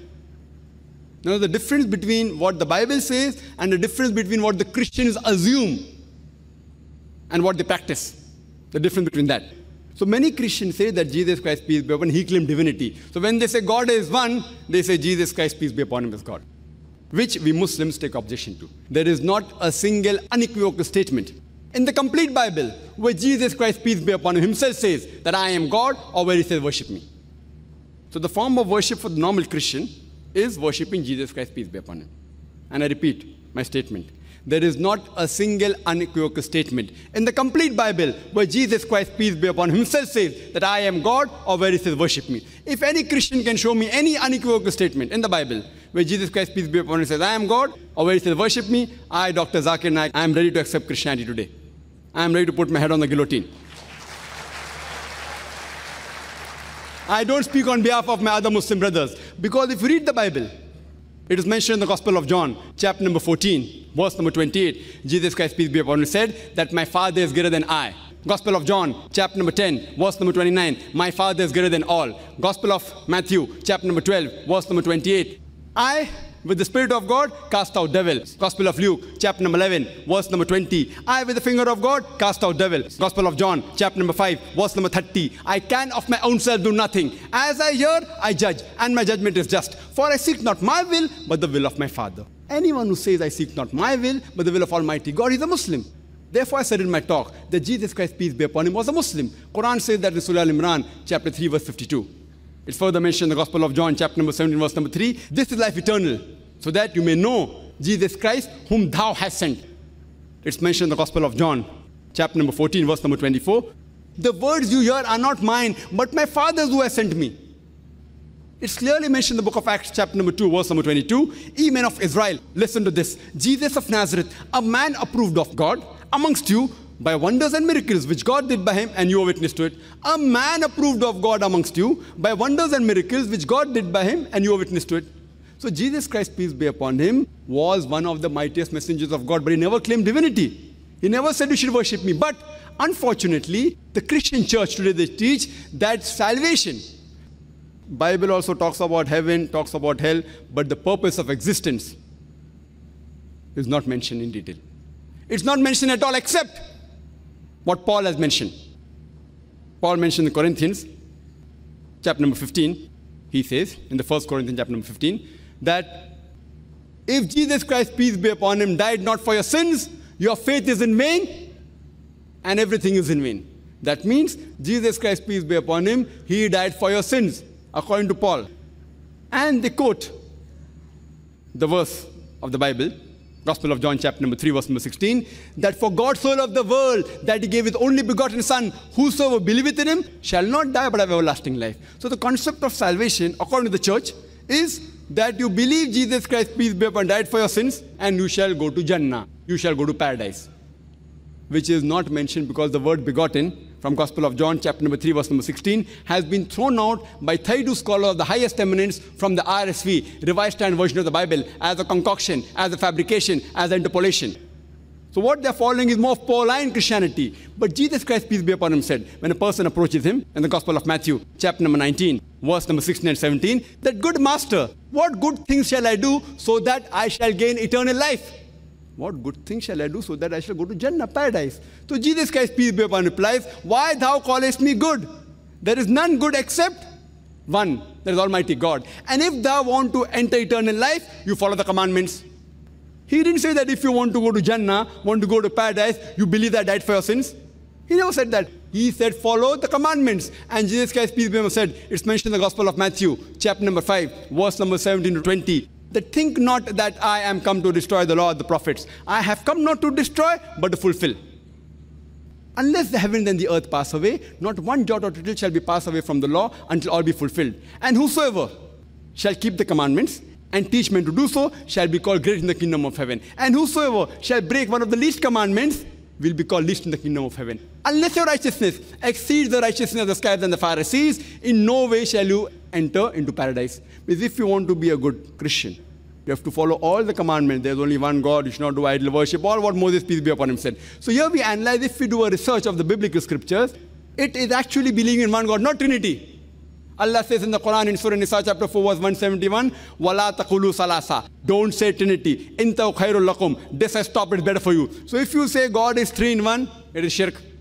You won't get salvation. There's no statement at all about Trinity. The word Trinity does not exist anywhere in the Bible, but it's there in the Quran. Besides Surah Nisa chapter 4 verse 171, it's also there in Surah Ma'idah chapter number 5 verse number 73. It says, لَقَدْ كَفَّرَ الَّذِينَ قَالُوا Inna Allahu salisu salasa. They are doing kufr. They are blaspheming those who say that God is three in one.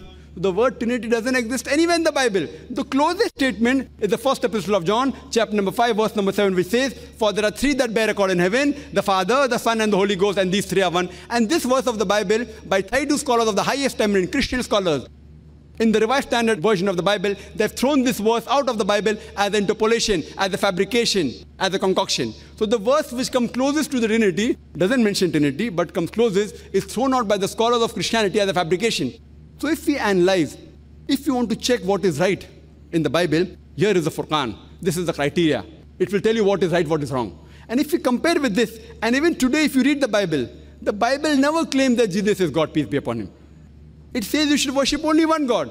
And when Jesus Christ, peace be upon him, is asked that which is the first of the commandments, it's mentioned in the Gospel of Mark, chapter number 12, verse number 29, it says, "Shema Israelo, Adnai el-Hainu Adnai Chad." It's a Hebrew quotation which means, "Hear, O Israel, the Lord, our God is one Lord." So the problem is that if you read the Bible, the exact purpose of creation is not mentioned. It is vague.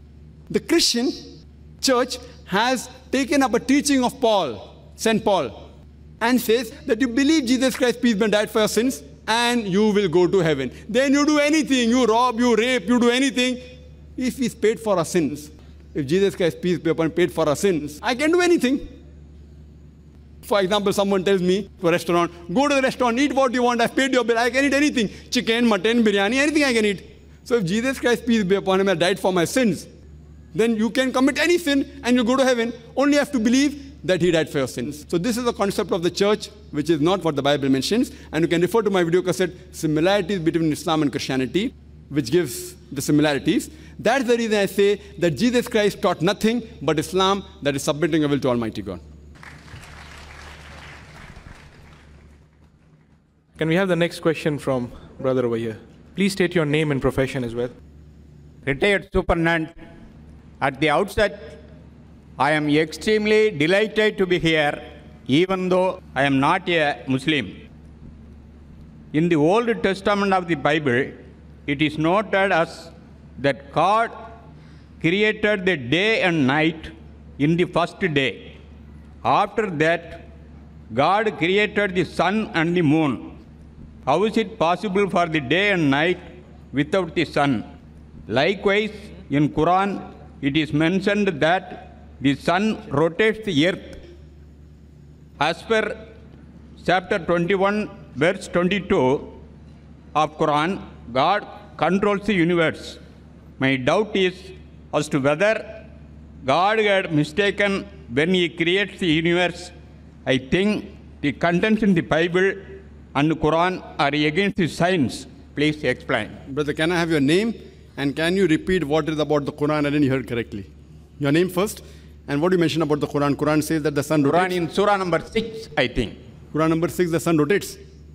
You said 21, 22. Chapter 21, verse 22. Chapter number 21, verse 22. The sun rotates. No, in Surah number 6, I think. But in chapter 21, verse 22, God controls the universe. So that goes against science, according to you. Yes. Brother asked a question.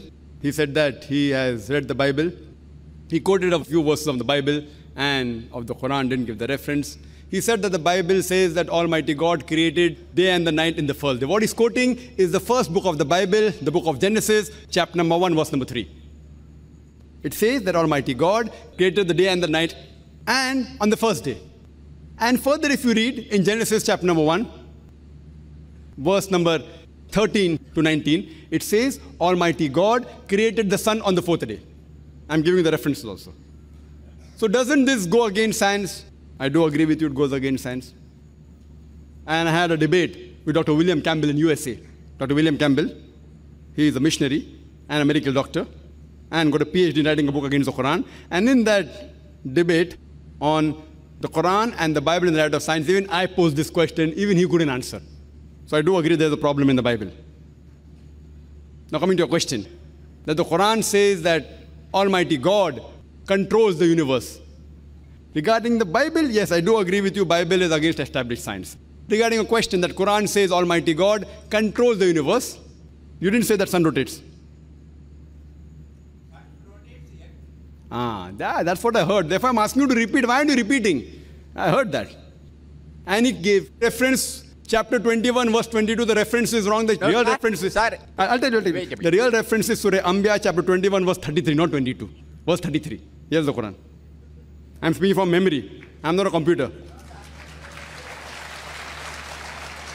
I'll give the reply, brother. After I reply, whatever query you have, no problem, brother. You asked the question, let me reply. After I finish my reply, you can ask another 20 questions.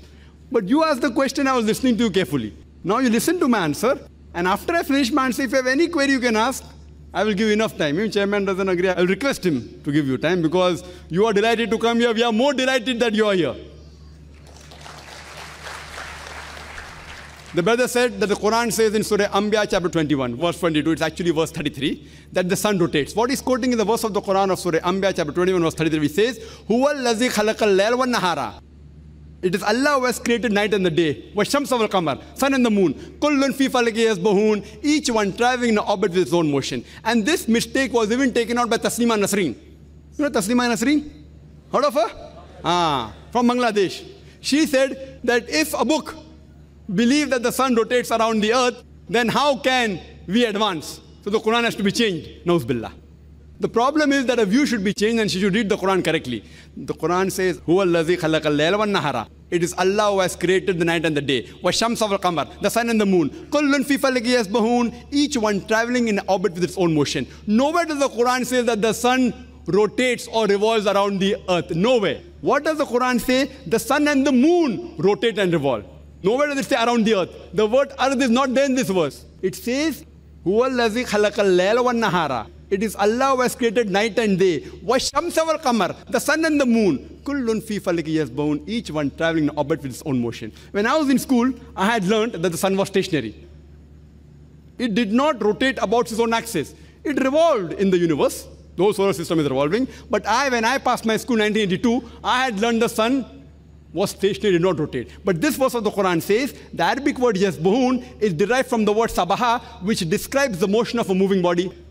If I use this Arabic word sabaha for a person on the floor, it will not mean he's rolling, it will mean he's walking or running. If I use this Arabic word for a person in the water, it will not mean he's floating, it will mean he's swimming. When Allah uses this word for a celestial body, it doesn't mean it is flying, it means it is rotating about its own axis. So Quran says the sun and the moon, besides revolving, they are also rotating about their own axis. When I read the verse of the Quran, I said, but I read in my school book, the sun does not rotate. Today science has advanced and we come to know we can have the image of the sun on a tabletop. And we see that the sun has got black spots. And these black spots take about 25 days to complete one rotation, indicating the sun takes approximately 25 days to complete one rotation. So what I learned in school in 1982, today science says it is wrong. Quran has mentioned this not 20 years back, 1400 years back. What I learned in school 20 years back. The Quran says, what I learned is wrong. First I got a shock. But then when I did more research, I realized that the Quran is right. Quran is not wrong. My science book was wrong. And Taslima Nasreen, where did she put the word earth inside? I don't know. Does she know Arabic? Can she read English? English translation doesn't say that. She assumed that when the Quran says the sun revolves, it revolves around the earth. That's assumption. So her assumption is wrong. Alhamdulillah, Quran is not wrong. And I do agree with you that Allah subhanahu wa ta'ala, He controls this universe. That's the reason, according to Francis Bacon is a great philosopher, he said, little knowledge of science makes you an atheist, but in-depth knowledge of science makes you a believer in one God. Hope that answers the question.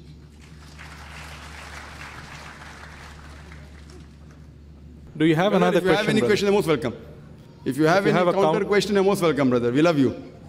Sir, I'm not sure the chapter number. No problem. I never criticized you. I just corrected you. But I have to just tell the right thing. If you have given something wrong reference, if someone opened, I corrected you. I didn't say that you have to know by heart. Neither are you a computer, neither am I a computer. But I think it is in the surah number 8, I think the sun is rotating earth.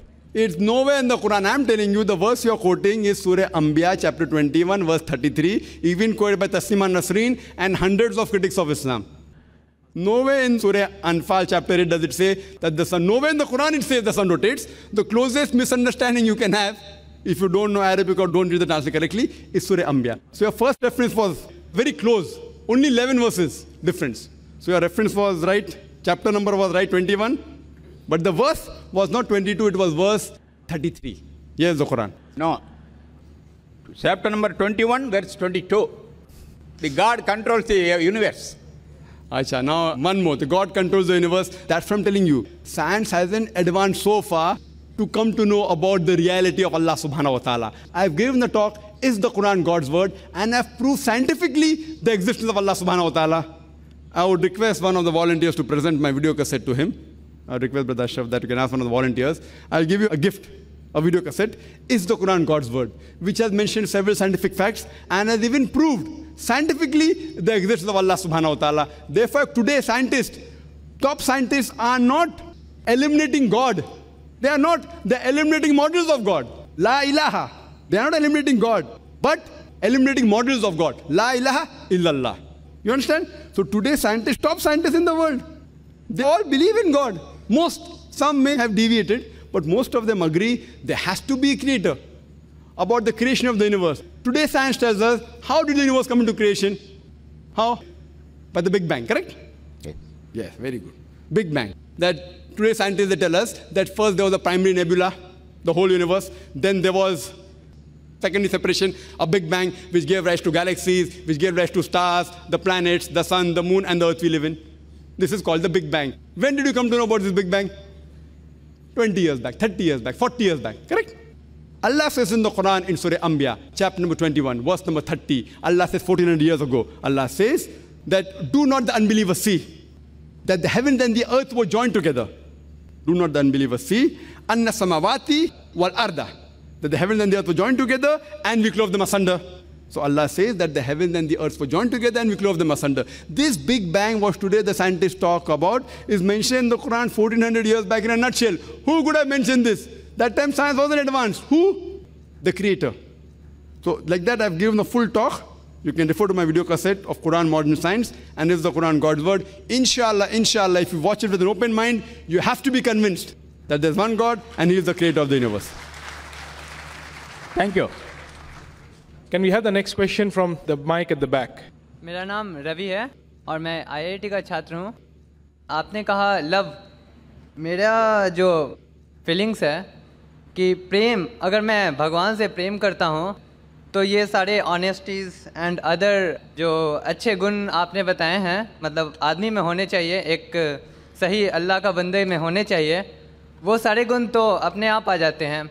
फिर क्या ये नियम जो अल्लाह ने कुरान में बताए हैं आपके, क्या ये नियम ज़रूरी हैं? अगर मैं भगवान से सिर्फ प्रेम करता हूँ तो क्या ये काफ़ी नहीं है हमारे लिए अपने अल्लाह के तरफ प्रति अपना ग्रेटफुलनेस या प्रेज प्रकट करने के लिए? The brother posed the question in Hindi. I'll give the translation in English. He said that God loves, even he loves God, human beings love God. The moment you love God, all these good qualities I mentioned about honesty, about charity come automatically. So is it required that we should follow the commandments mentioned in the Quran? Is it a requirement? Brother, if everything comes automatically, you will automatically follow what is mentioned in the Quran. But everything doesn't come automatically to everyone. You understand? So what Allah wants, if you love your creator, for example, I say that I love my mother. I love my mother. My mother tells me that, my son, don't tell lies. No, I love you, mother. But what's the harm in lying? My mother says, get for me a glass of water. Mother, I love you very much, but I don't get the glass of water.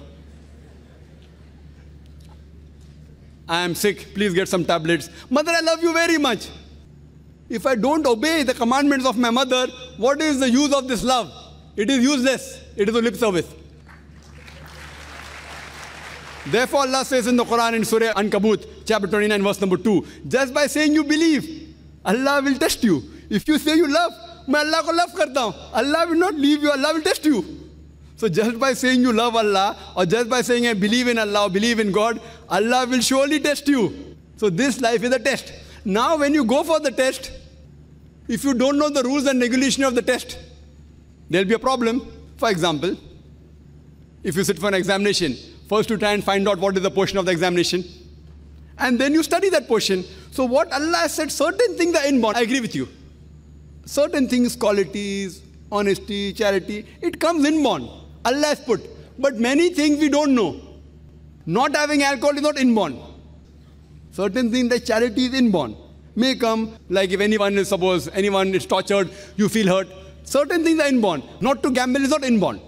So certain things are inborn, certain things are not. So what we have to do, we have to follow the commandments of Allah subhanahu wa ta'ala.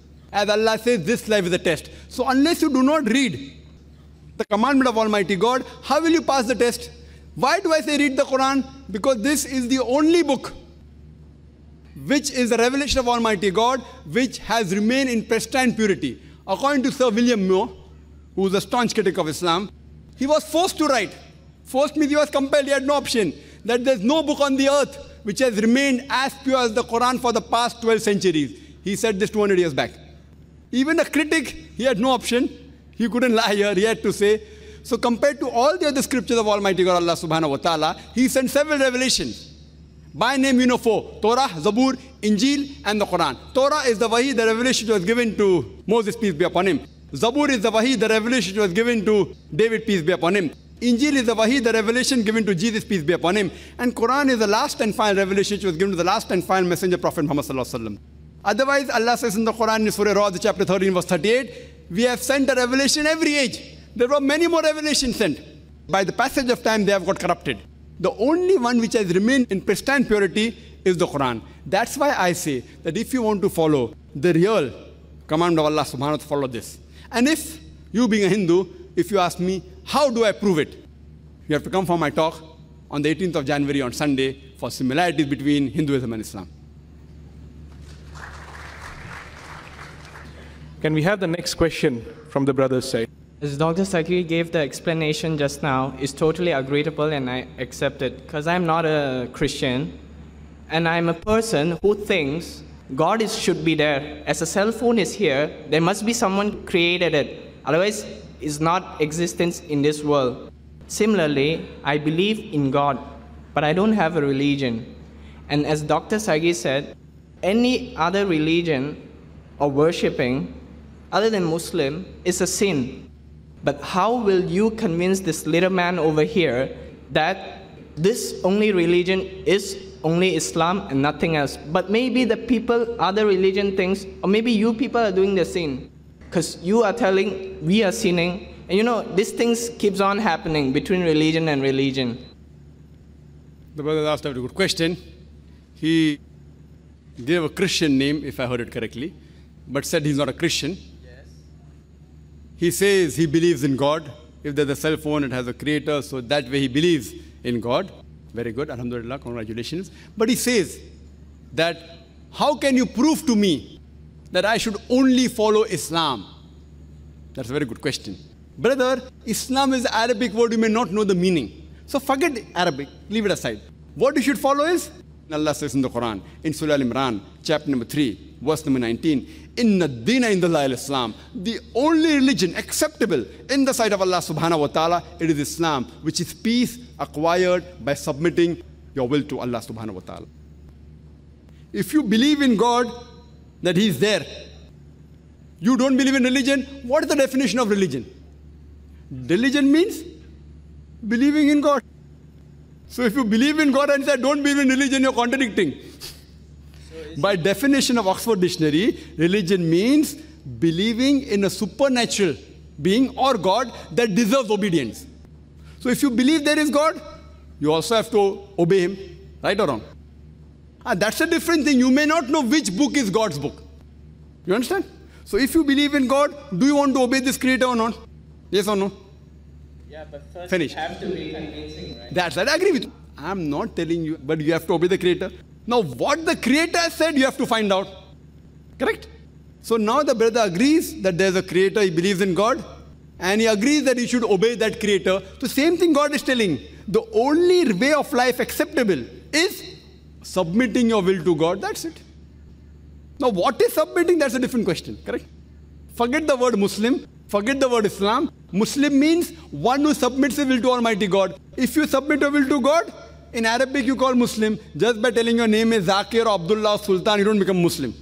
If I say my name is Zakir, I don't become a Muslim. If someone says name is Muhammad, doesn't become a Muslim. Muslim by definition means a person who acquires peace, one who submits his will to Almighty God. Now you want to know that how will you say that this is the right will of God, correct? For that, you have to refer to my video cassette, Is the Quran God's Word? Which is proof scientifically that this is the word of God which you and I believe in. You and I believe in. This is the same word of God. For that, refer to my video cassette. It is approximately 4 hours. I don't intend giving a lecture and a question answer 4 hours here. And tomorrow you can come for my talk, Sharia. Sharia means the law of Allah, law of Islam. Barbaric or perfect. If you hear that talk, it will partly convince you. For complete answer, refer to my video cassette, Is the Quran God's Word? And inshallah, you'll be convinced that this is the only way which is right. Names, don't go on Arabic names. Don't look at people. What people do, don't follow them. Don't judge Islam by what the followers are doing. If you want to judge how good a car is, if a driver does not know how to drive the car and he bangs up the car, who will you blame, the driver or the car? Driver. So don't judge Islam by looking at the Muslims. Judge Islam by the authentic source of the Quran.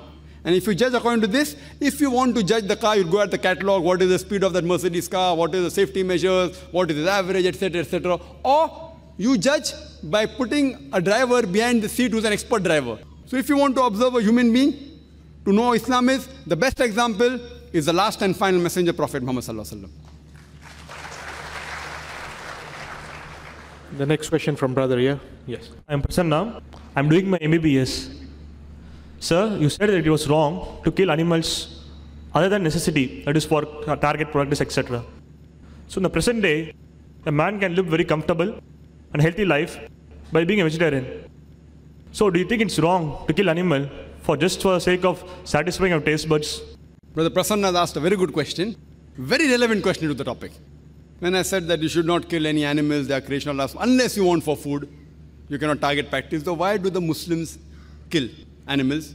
You can lead a healthy life according to him, being an MBBS student. So why only kill the animals for taste? Brother, point number 1. A Muslim can be a very good Muslim even by being a pure vegetarian. There is no verse in the Quran or Hadith which says you should compulsory, fard, have non-veg or have flesh.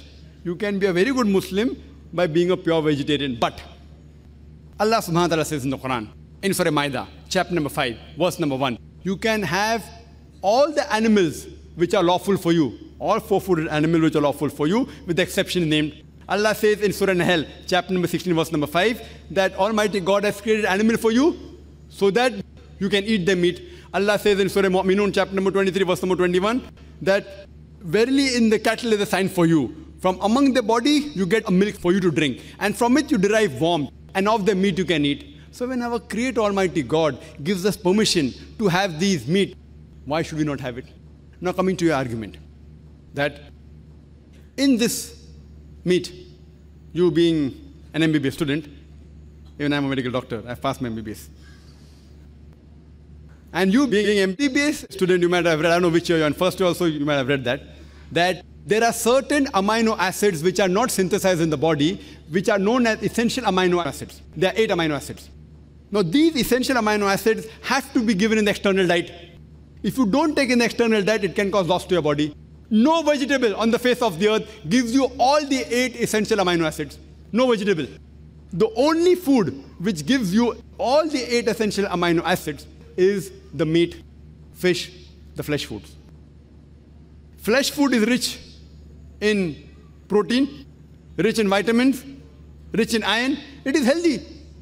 But yet I do know if you want, you can remain healthy even by abstaining from non-veg food. You can. By having a proper diet and checking up and etc. You can. I'm not saying you cannot remain healthy. But when the food is healthy, why abstaining from it? The reason people give is that you're hurting animals, which will come to it later. Now, if you analyze the set of teeth of the herbivorous animals, the cow, the goat, the sheep, they have flat set of teeth. They only have vegetables. They will never touch flesh, never. If you analyze the set of teeth of the carnivorous animals, tiger, leopard, lion, they have canine set of teeth. They have pointed teeth. They only have flesh. They never touch grass. if you analyze the human being's teeth, if you go and look in the mirror, if I go and look in the mirror, we find that Almighty God has given us flat teeth as well as pointed teeth. If Almighty God wanted us to have only vegetables, why did He give us the canine teeth? Now, you are a medical student. The canine teeth is for flesh food. So this proves that Almighty God gave us for having non-veg food. Furthermore, the digestive system of the herbivorous animals, cow, goat, sheep, they cannot digest flesh. They can only digest vegetables. The digestive system of the carnivorous animals, tiger, leopard, lion, can only digest flesh. They cannot digest vegetables. But the digestive system of the human being, you being a medical student, know we can digest non-veg also and veg also. Vegetables also, flesh food also. Even flesh food. If Almighty God wanted us to have only vegetables, why did He give us a digestive system that can digest both? But natural to have it. Now coming to your question, that there is a misconception amongst the Hindus that the Hindu scripture does not permit them to have non-veg. I quoted the Quran. If you read the Hindu scriptures, brother, if you read Manusmriti, chapter number 5, Manusmriti, chapter number 5, verse number 30-31, it says that if you eat the flesh of the animals which are meant to be eaten, you're not doing a sin. Because Almighty God has created some animal to eat and some to be eaten. Manusmriti, chapter number 5, verse 31, that if you sacrifice the animal, the sacrificial animal, you're not doing a sin.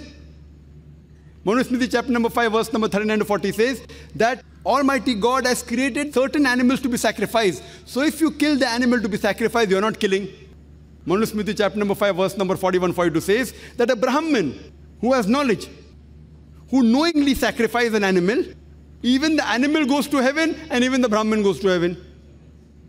Furthermore, in Rig Veda, book number 10, hymn number 27, verse number 2, a person says that I'm going to go for war. When I come back, prepare for me a great bull. Furthermore, Rig Veda, book number 10, hymn number 28, verse number 4, it says that Indra, he says that prepare for me bulls to eat. Buffalo, bulls to eat. And if you read the Mahabharata, Anushasan Parv, chapter number 88, if you read that, this is also mentioned in Manusmriti, chapter number 3, verse number 266 and 277. Yudhishthir, he asked Bhishma, what should we give in the yagna, in the puja, in sacrifice, so that our ancestors will be satisfied? So Bhishma replies that if you give herbs and shrubs, vegetables, our ancestors will be satisfied for 1 month. If you give fish, they'll be satisfied for 2 months. If you give meat, they'll be satisfied for 3 months. If you give hare, rabbit, they'll be satisfied for 4 months. If you give goat meat, they'll be satisfied for 5 months. If you give bacon, for 6 months. If you give deer, for 7 months. If you give birds, for 8 months. And the menu continues. This is scripture of Hindus. It further says that if you give a buffalo for 11 months, and if you give cow for 12 months, and rhinoceros, inexhaustibly. So even according to Hindu scriptures, it gives you permission to have non-veg, including beef. I'm not saying this. All the references are there. You can check it up. It's absolutely correct. Now coming to the logical point of it, that why do the human beings have to harm the animals when we can live without eating non-veg? The reason people give that killing an animal is a great sin and killing a plant is a less sin because plants don't have life. This was the logic. Previously, Hindu sages and sants, they had non-veg, they had beef also, but they were influenced by the Jains of the Ahimsa philosophy who believed that plants have got no life, therefore eating a plant is a lesser sin as compared to eating an animal. But today you know and even I know that plants have got life. So now the logic has changed. They say, okay, Brother Zakir, we agree plant have got life, but plant can't feel pain. Therefore killing a plant is a lesser sin than killing an animal. Today science has further advanced and you have come to know that even the plants can feel pain. The plants have a nervous system. They can feel pain. They can even cry. They can even feel happy. They even feel sad. But the cry of the plant cannot be heard by the human beings because the human beings can only hear between a frequency of 20 cycles per second to 20,000 cycles per second. Anything below and above they can't hear. You may be aware of a silent dog whistle. The dog can hear up to 40,000 cycles per second. So the whistle has a frequency above the human frequency, more than 20,000 cycles per second, but below 40,000 cycles per second.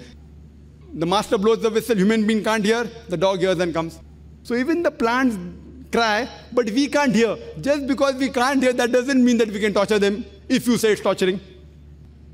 There was one person who argued with me and told me that, but Zakir, I agree with you, plants have got life, plants can feel pain, but the plants have got only 2 or 3 senses. Animals have got 5 senses. Therefore, killing a plant is a lesser sin as compared to killing an animal.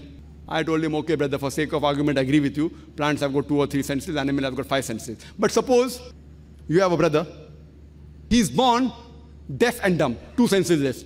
Can't speak, can't hear. When he grows up, somebody comes and kills him. So will you go and tell the judge, oh me Lord, give the murderer less punishment because my brother had 2 senses less? You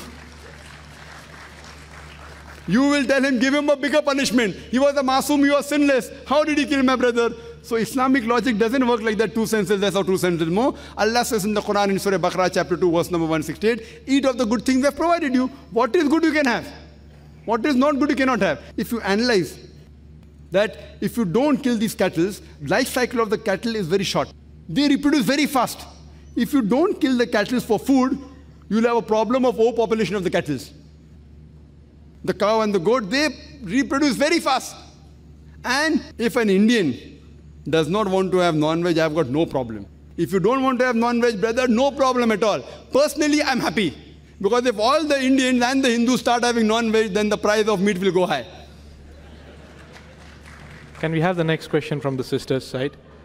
I see there is, I cannot offend my Muslim sisters anymore. We can give you a chance. Yes, sister, you can ask the question. Assalamu alaikum. The question is not really related to your topic, but one of the sisters here would like you to elaborate on this. We feel that by sending our children to secular schools, they are losing their Islamic values. However, there are many other sisters who feel it's fine to send them to secular schools as long as they are taught Islam at home. Please comment. The sister has posed the question. I do agree it's out of the topic. The chairperson gave her a chance, so I have to answer. She said that, is it right if we send our children to secular schools and teach Islam at home? Sister, secular by definition means nothing to do with God. If you send your children to secular school, nothing to do with God. But I know what you meant. What you meant for non-Islamic schools run by Christian missionaries and others. Secular school by definition means nothing to do with God. So if you send to a school with nothing to do with God, those are atheists, there will be a problem. They will teach there's no God, you will teach at home, there is God, there will be conflict. The child will have a problem. Similarly, if you send to other schools which teach wrong things, who teach to worship other besides God. So there they worship Jesus Christ, peace be upon him, every day in the morning, and you come and say that worshiping Jesus Christ is shirk. So the child will get confused. You know what we are doing? It is we who are creating problems in the children. We are to blame. It is the duty of the parents to give an atmosphere which is the right atmosphere.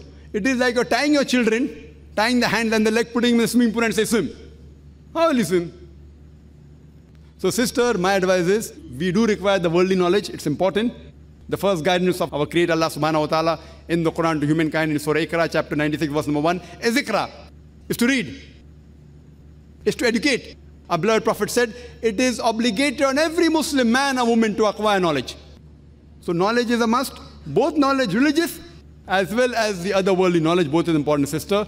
But be careful while running after the other worldly knowledge, the religious knowledge should not go behind, both should be there. So best is put your children in schools which do not conflict with the commandment of the Creator Allah subhanahu wa ta'ala.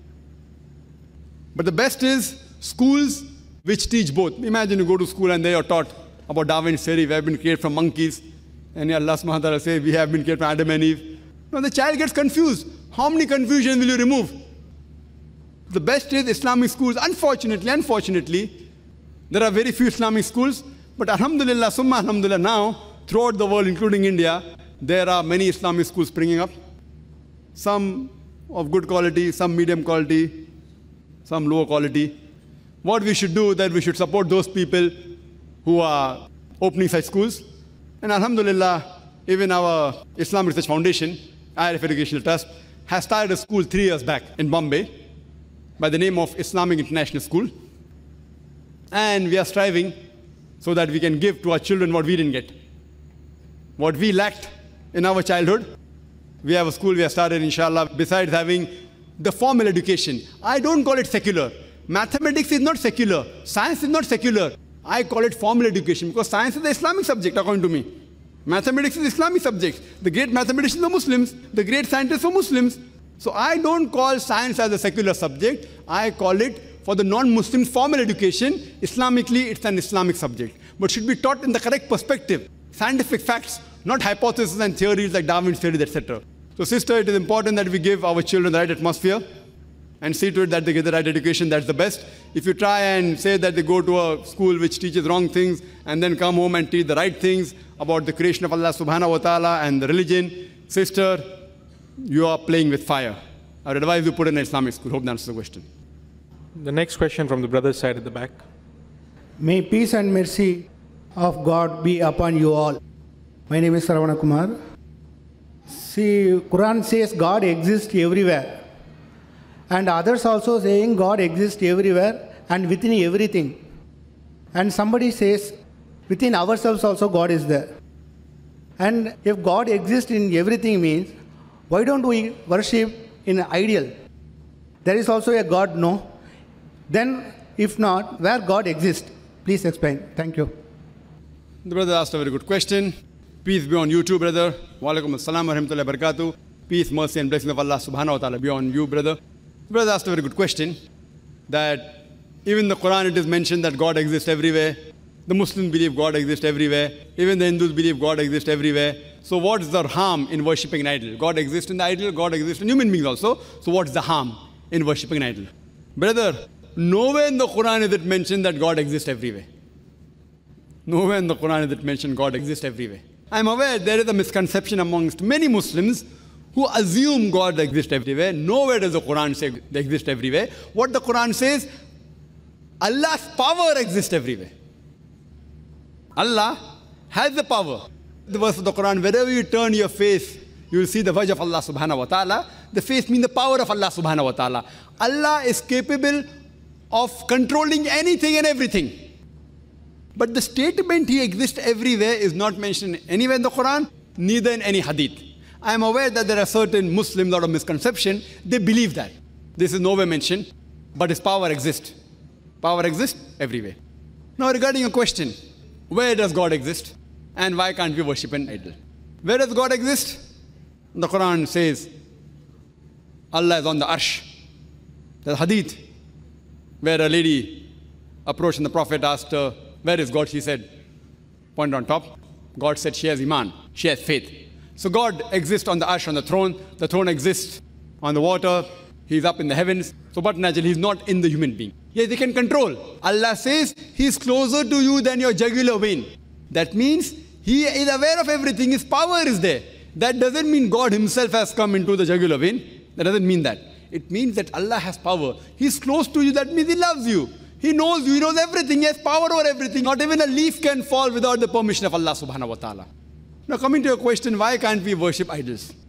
If you read the Quran, Quran says in Surah Ma'idah chapter 5 verse number 90, which I quoted, idol worship is prohibited. Same thing. If you read the Bhagavad Gita says in chapter number 7, verse number 20, all those with intelligence, yes, you can note down, brother. Bhagavad Gita chapter number 7, verse number 20, all those whose intelligence has been stolen by material desires, they worship demigods. So materialistic people, they do idol worship. If you read the Chandogya Upanishad, chapter number 6, section number 2, verse number 1, it says, Ekkam evidityam. It's a Sanskrit quotation which means God is only one without a second. It's mentioned in the Svetasvatara Upanishad, chapter number 6, verse number 9. Na cha se kasij, janita na chadipa. Of Him, there are no lords. He has got no parents. Almighty God has got no father. He has got no mother. Almighty God has got no superior. He has got no master. It's mentioned in the Shvetasvatara Upanishad, chapter number 4, verse number 19. Na tasya pratima asti. Of Him, there is no likeness. It's further repeated in Yajurved, chapter number 32, verse number 3. Na tasya pratima asti. Of Him, there are no images. Almighty God has got no images. So the moment you make an image of Almighty God, you are going against the Veda, you are going against Bhagavad Gita. Bhagavad Gita, Vedas, all these scriptures, they speak against idol worship. For the detail, you can come to my talk on, not tomorrow, next Sunday, 18th of January, on similarities between Hinduism and Islam, and I'll deal with this topic in detail. So even idol worship is prohibited in Hinduism.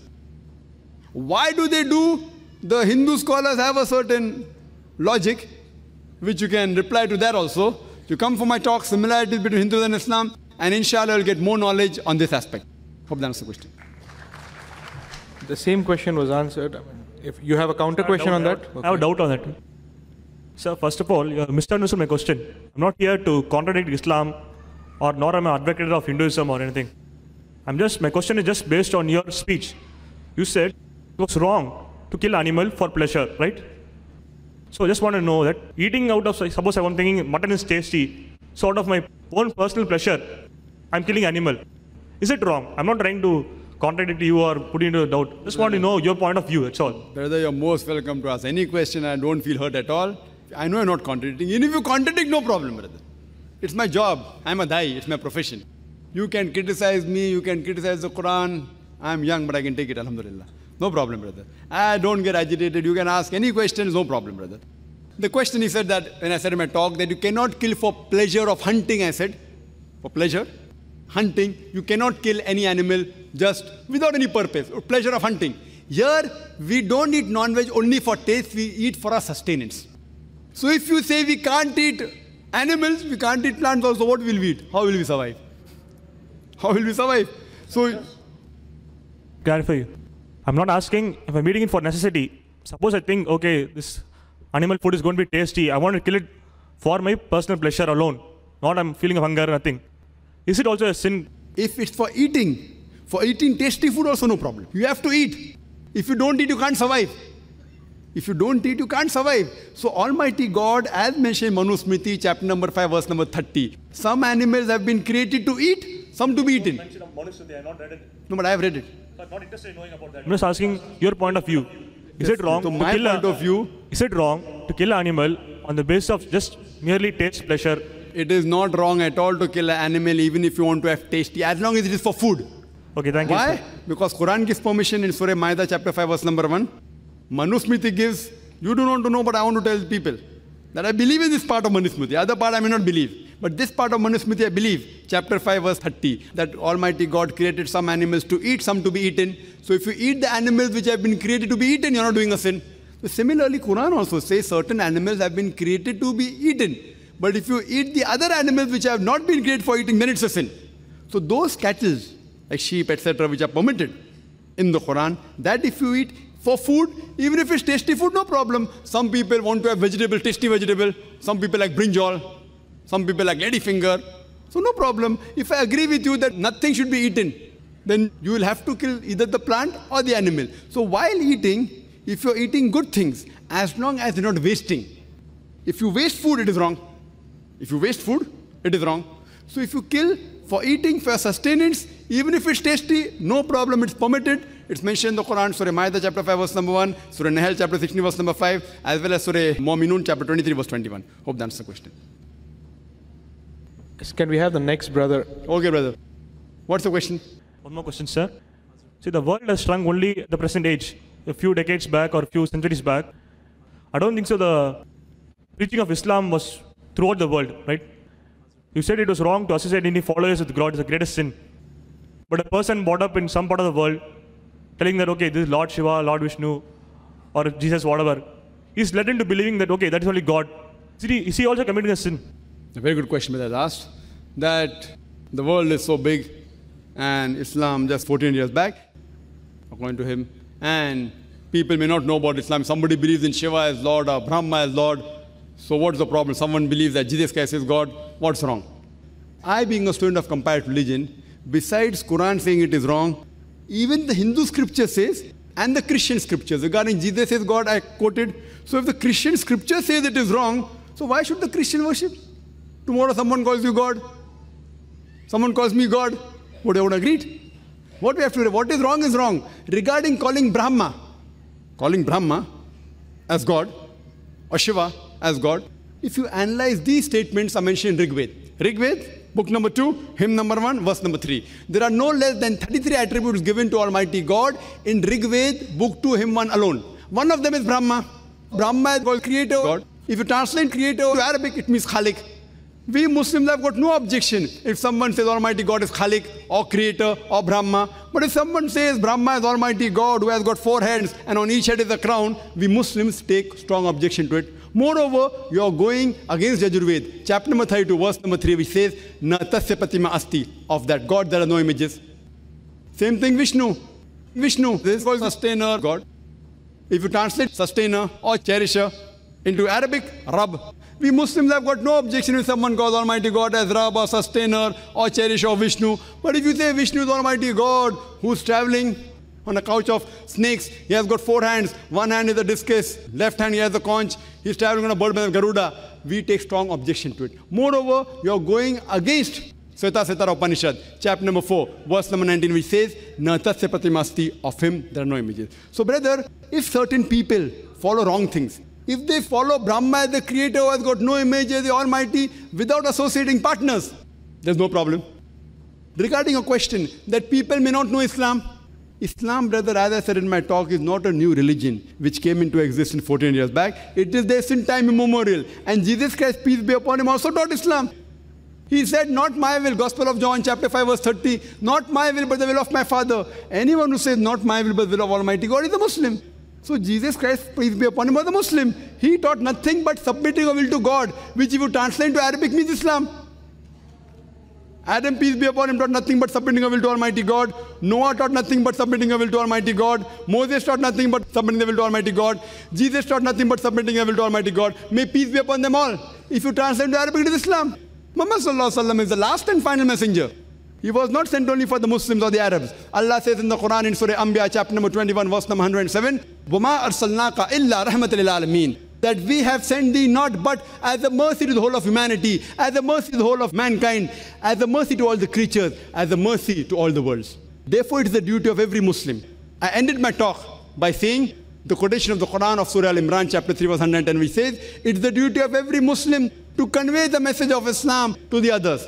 And Allah says in the Quran, in Surah Fusilat, chapter number 41, verse number 53, Allah says, سَنُورِهِمْ آيَاتِنَا فِي الْآفَاقِ وَفِي أَنفُسِهِمْ حَتَّى يَتَبَيَّنَ أَنَّهُ الْحَقُّ, that soon we shall show them our signs in the furthest regions of the horizons and into their souls, until it is clear to them that this is the truth. There may be some people living in some far-off island which no one may have heard about Islam according to you. Allah says He will put the message of the Creator in everyone's heart by the signs in the horizons and into their soul. So Allah subhanahu wa ta'ala, the Creator, He Himself will give the message of submitting the will to God directly.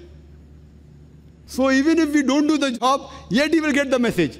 And then if you reject it, you will be a loser. If you accept it, you have passed this test. Hope that answers the question.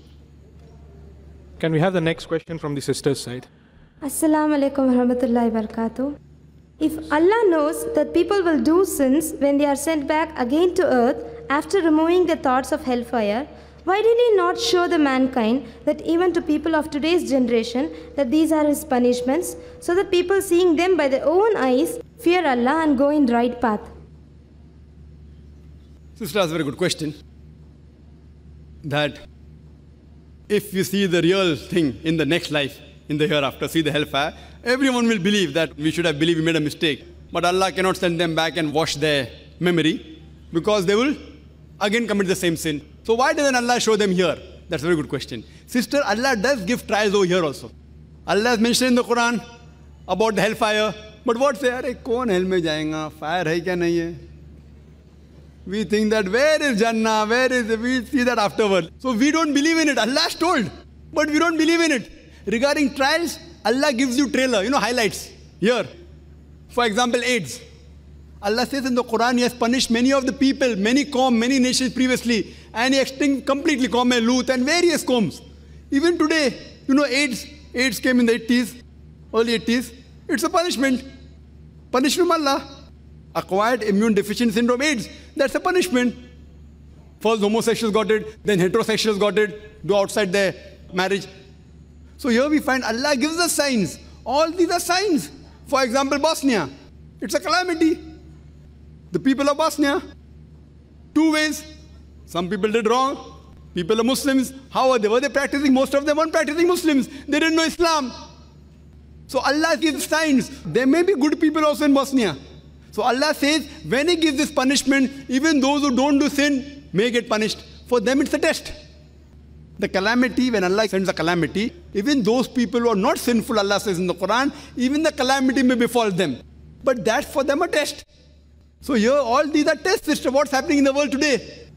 Bosnia, what's happening? You see the other part, what's happening in Iraq. All these are tests, but where do we human beings reflect? We say, वो तो Bosnia में हो रहा है, India में थोड़ी हो रहा है. वो तो गुजरात में हो रहा है, मद्रास में थोड़ी हो रहा है. So all these are signs, sister. Allah is giving you trailers. And if you read this book, the last and final guidance, and we realize it, then we realize He is the Creator, He alone should be worshipped, and we always say, Alhamdulillah, whatever He has given us. Hope that answers the question. Can we have the next question from the... We have time for a couple of questions more. The last two questions. Yes, brother. Assalamu alaikum, sir. This is perhaps my first meeting with Dr. Zakir Naik, and I'm very convinced by his speech. Can we have your name and your profession, please? Murtuza is my name, and I'm doing my MBA. So I had a small question, sir. You have told me that Allah Pak knows that what each of us are going to do, what each of us are going to do next, why this world has been created, and where we lead to. What am I going to do the next moment? Also, it's been decided. Okay? So, is this word test justified? Because the very fact, whenever we use the word test, logically speaking, it is perhaps an event where the consequences are not known. So, wherever we use the word test, that this world is a test, so are we justifying? Because if we already know, if Allah Pak knows what is the consequences going to be, where each of us are heading to, and what each of us are going to be, so why are we here? And you understood the question, brother. So one question at a time, please. No, I just want to complete this thing, sir. You complete the question. Yeah. And already given a short if speech. you are the scientist, and if you have an experiment, and you know what is the consequences going to be, so why the experiment, and why do you want to do it? The brother asked a question. Inshallah, if the non-Muslims should come up first on the microphone, we prefer non-Muslim asking the question. Volunteers should see to it that non-Muslims should be brought front. If any non-Muslims, you're most welcome. You can walk through, you can break the queue, come in front. It will be preferable. Brother Murtaza asked a question that when a test takes place, the consequence is not known. If the consequence is known, where is the test? If a scientist does the experiment, he doesn't know the result. If he knows the result, then what's the test? Very good. No one is testing Allah. Allah knows the consequences, but Allah is not undergoing the test. We are undergoing the test. And you and I don't know the consequence. I don't know my consequence. I don't know I'm going to go to Jannah. If I had known I was going to go to Jannah, I wouldn't have come all the way to Madras. I traveled throughout the world. I sweat it out. I don't know. My Jannah is not secured. If my Jannah was secured, then why would I left my medical profession and flocked out here and this? I don't know. I'm not sure I'm going to go to Jannah. I'm asking for the grace of Allah subhanahu wa ta'ala. Be merciful, put me in Jannah. I pray to Allah subhanahu wa ta'ala. I cannot say, oh, I'm a great guy, I'll go to Jannah. The consequences is not known to the person who undergoes the test. You do not know whether you go to hell or heaven, I don't know. But Allah knows. And you may have missed out the point in my lecture that when the teacher takes the examination, many a time the teacher knows the consequences. Teacher knows this student is going to come out first. Teacher knows he's going to fail. So do you mean to say, I will not sit for the examination? The test is yours. The test is not for the teacher. And when the scientist does the experiment, the scientist doesn't know the result. Therefore, he does the experiment. Here, Allah subhanahu wa ta'ala is not a scientist. Allah is not experimenting on us. There's a mistake. Allah is not experimenting on us. Allah subhanahu wa ta'ala is the creator, the best to create. He is made a creation, the human beings, who has the free will. He knows. But the reason he's letting us go in this world, because if he does not let you undergo this test, on the day of judgment, you will ask Allah subhanahu wa ta'ala, why did you put me in hell? If Allah puts you in hell, Allahu alam, I don't know. So you'll object. So because of that, I said in my lecture that Allah subhanahu wa ta'ala is just. So Allah is not undergoing the test. Allah doesn't require us. Allah is already the greatest. We are undergoing the test and we don't know the results.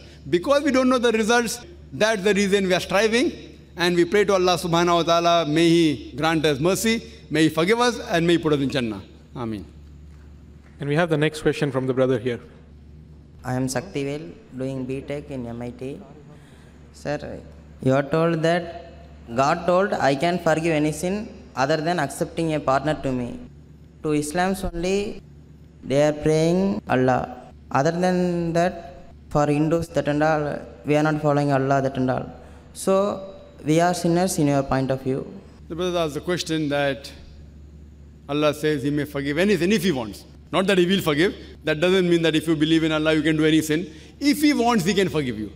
But the sin of shirk, He'll never forgive. Regarding other non-Muslims or worshipping anyone besides Allah, Allah means the true one God. You may call Him by any name. Allah says in the Quran in Surah Isra chapter 17 verse number 110, Qulidullah Abidur Rahman, Ayamata Dufal al Asmaul Husna. Say call upon Him by Allah or by Rahman. By whichever name you call upon Him, to Him belong the most beautiful names. But the concept should be correct. He should not be begotten, He should be one. If you worship the true Almighty God, whichever name you call, but it should be a good name. Correct concept, no problem. But if you worship thieves, if you associate partners, like if someone says Jesus Christ, peace be upon Him, is God, we consider Him to be a messenger of God. If you call Him God, then not only a sinner, it is the biggest sin. According to the Quran, not according to me, according to the Quran, Surah Nisa, chapter 4, verse 48, Surah Nisa, chapter 4, verse 116. Not only according to the Quran, even according to the Bible. Even according to the Bible, Almighty God says in the book of Deuteronomy, chapter number 5, verse number 7 to 9, thou shalt not make image of Almighty God, it's a sin. Even according to Rigved, it's a sin. According to Yajurved, chapter 32, verse number 3, it's a sin. So not only Quran says it's a sin, even the Hindu scripture says it's a sin. Suppose a Muslim says, I believe in Allah, and he starts worshipping Muhammad sallallahu alaihi wasallam, nauz billah. Suppose a lunatic, he says, I believe in Allah, but he worships Muhammad sallallahu alaihi wasallam and says, even he will not go to Jannah. Same way, if a Christian worships Jesus Christ, peace be upon Him, though the Bible says he should not be worshipped, your Vedas says he should not be worshipped. So according to your Vedas, you will be a sinner. According to Bhagavad Gita, you will be a sinner. According to the Upanishads, you will be a sinner. According to the Quran, you will be a sinner. According to the Bible, you will be a sinner. Hope that answers the question. About Creator and creation. Sir, I want to know... Your name, please. Muhammad Isaac. Any non-Muslims in the ladies' side, this? Okay, brother, you can continue with your question. Human beings, mostly Muslims, are punished. From Bosnia to Kashmir, in Iraq. Mr. Zakir told me that even in world they are punished. Sir, is there anything that for one sin in the world also punished and in the Akhirat din also will be punished? Well, that's the question that Muslims are being punished everywhere. In Bosnia, we're being punished. In other parts of the world, they're punished here also and punished in Akhirah also. If a Muslim is a true Muslim means, what is the meaning of Muslim? Not Zakir, Sultan, Abdullah. Muslim means one who submits will to Almighty God. For a true Muslim, these calamities are a test. It's not a punishment. And the maximum calamities came on the prophets. In the Akhirah, they will get Jannah. But if you are a namesake Muslim, who say your name is Abdullah, Zakir and Muhammad, etc., but namesake Muslim, but don't follow commandments, you can get punished here and even can get punished there. Because Allah says in the Quran in Surah Al-Imran chapter 3 verse 185, Kullu nafsin za'iqatul maut. Every soul shall have a taste of death, but the final recompense will be on the day of judgment. So you may get part punishment here, the balance is there. Part punishment. This is Bosnia, small part punishment. Balance is there. So final is there. Or you may get a calamity, you may get test calamities here, but in Akhirah you may get Jannah. So if you follow the commandments, you're on the true path. Whatever comes, you say Alhamdulillah. Hope that answers the question. Okay, brother, you can ask a question. We have a non-Muslim brother. Yeah. Hello, I'm Vivek. I'm a software engineer. And I have certain... today's lecture was very good. In Quran, as far as I read, in one chapter it says that Allah says to Jesus that, have you told to the people to worship yourself and your mother as part of Trinity? That means, that puts that Quran believes that Mary and Jesus are part of Trinity. No Christians believe like that.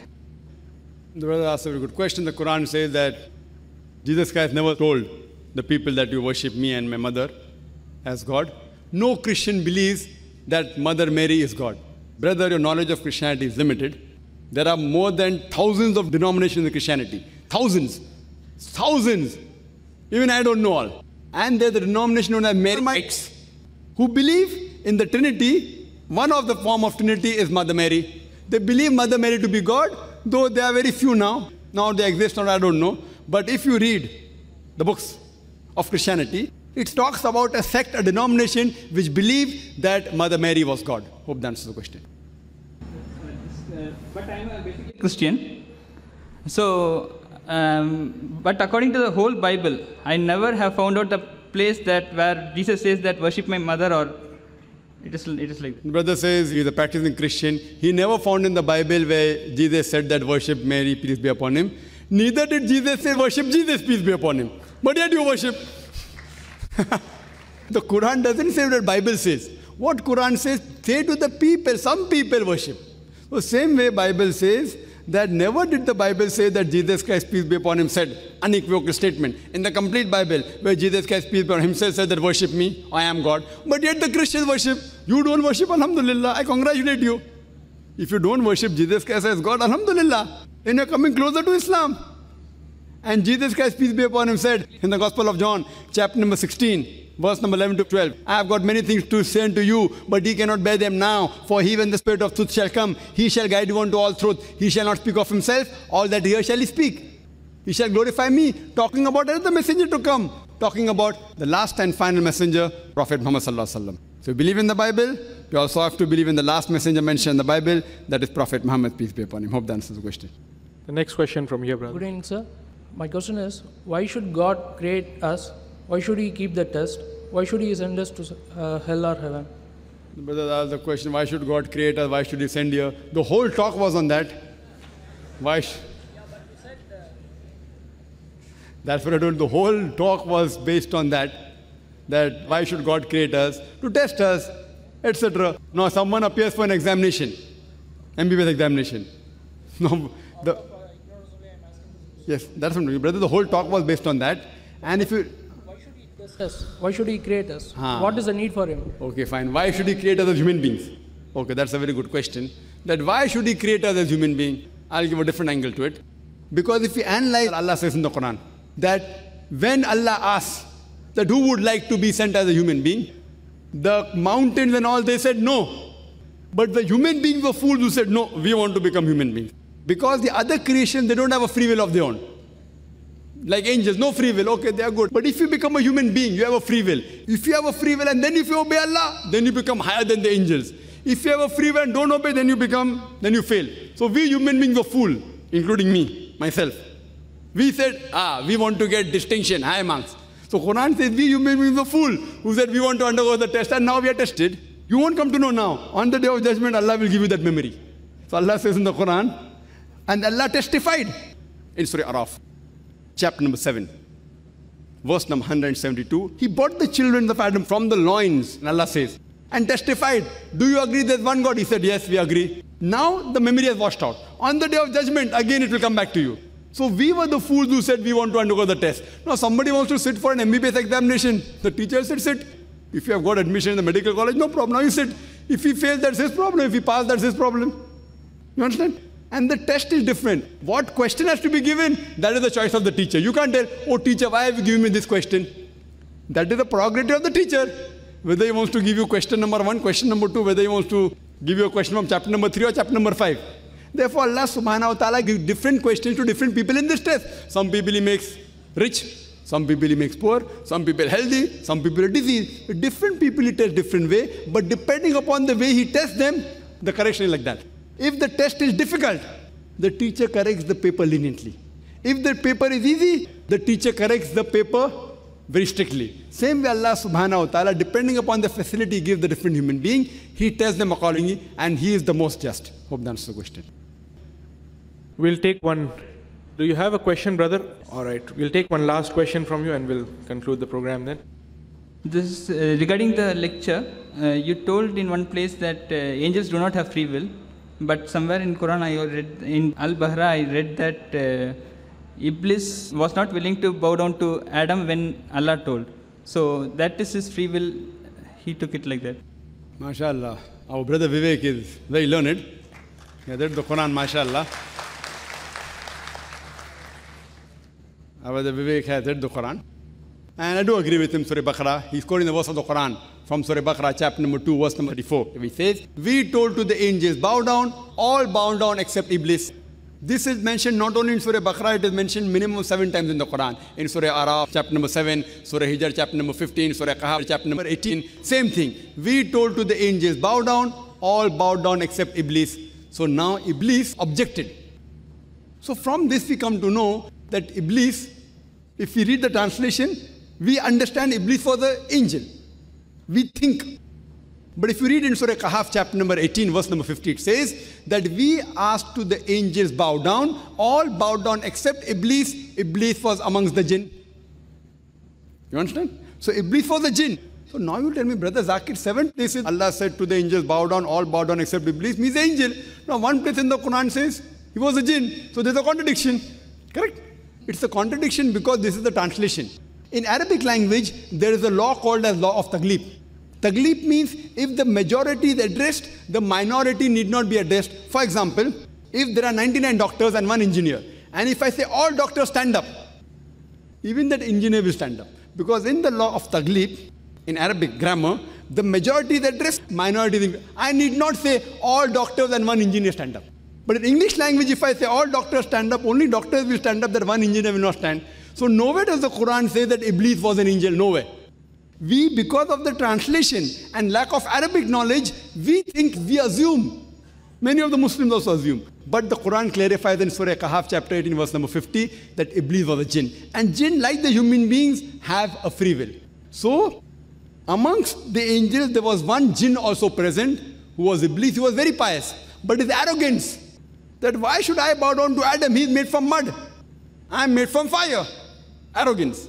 That made him disobey Almighty God. He was a jinn. Even human beings and jinn both have a free will. They can disobey God. So here they disobey God, and that's the reason he was taken out, and he is the biggest Satan. And now he tries to attract the people who are on the path of God and tries to distract them from the remembrance of Allah subhanahu wa ta'ala. I hope that answers the question. We have to, no, I know, but we have to close. Okay. Okay, go ahead fast. I am Mohammad Khaja Modi, retired officer, Madras University. Assalamu alaikum, Haji Dr. Zakir Naik Sahib. Sir, you have told that you have opened Islamic International School in Bombay. I request you, why not you open Islamic school in Chennai and other parts of the places, because this is a need of the day today, sir. Thank you, sir. Whether you give me the land and give me the funds, inshallah I'll open it. Thank you very much, brothers and sisters. Shukran, Jazakallah khair.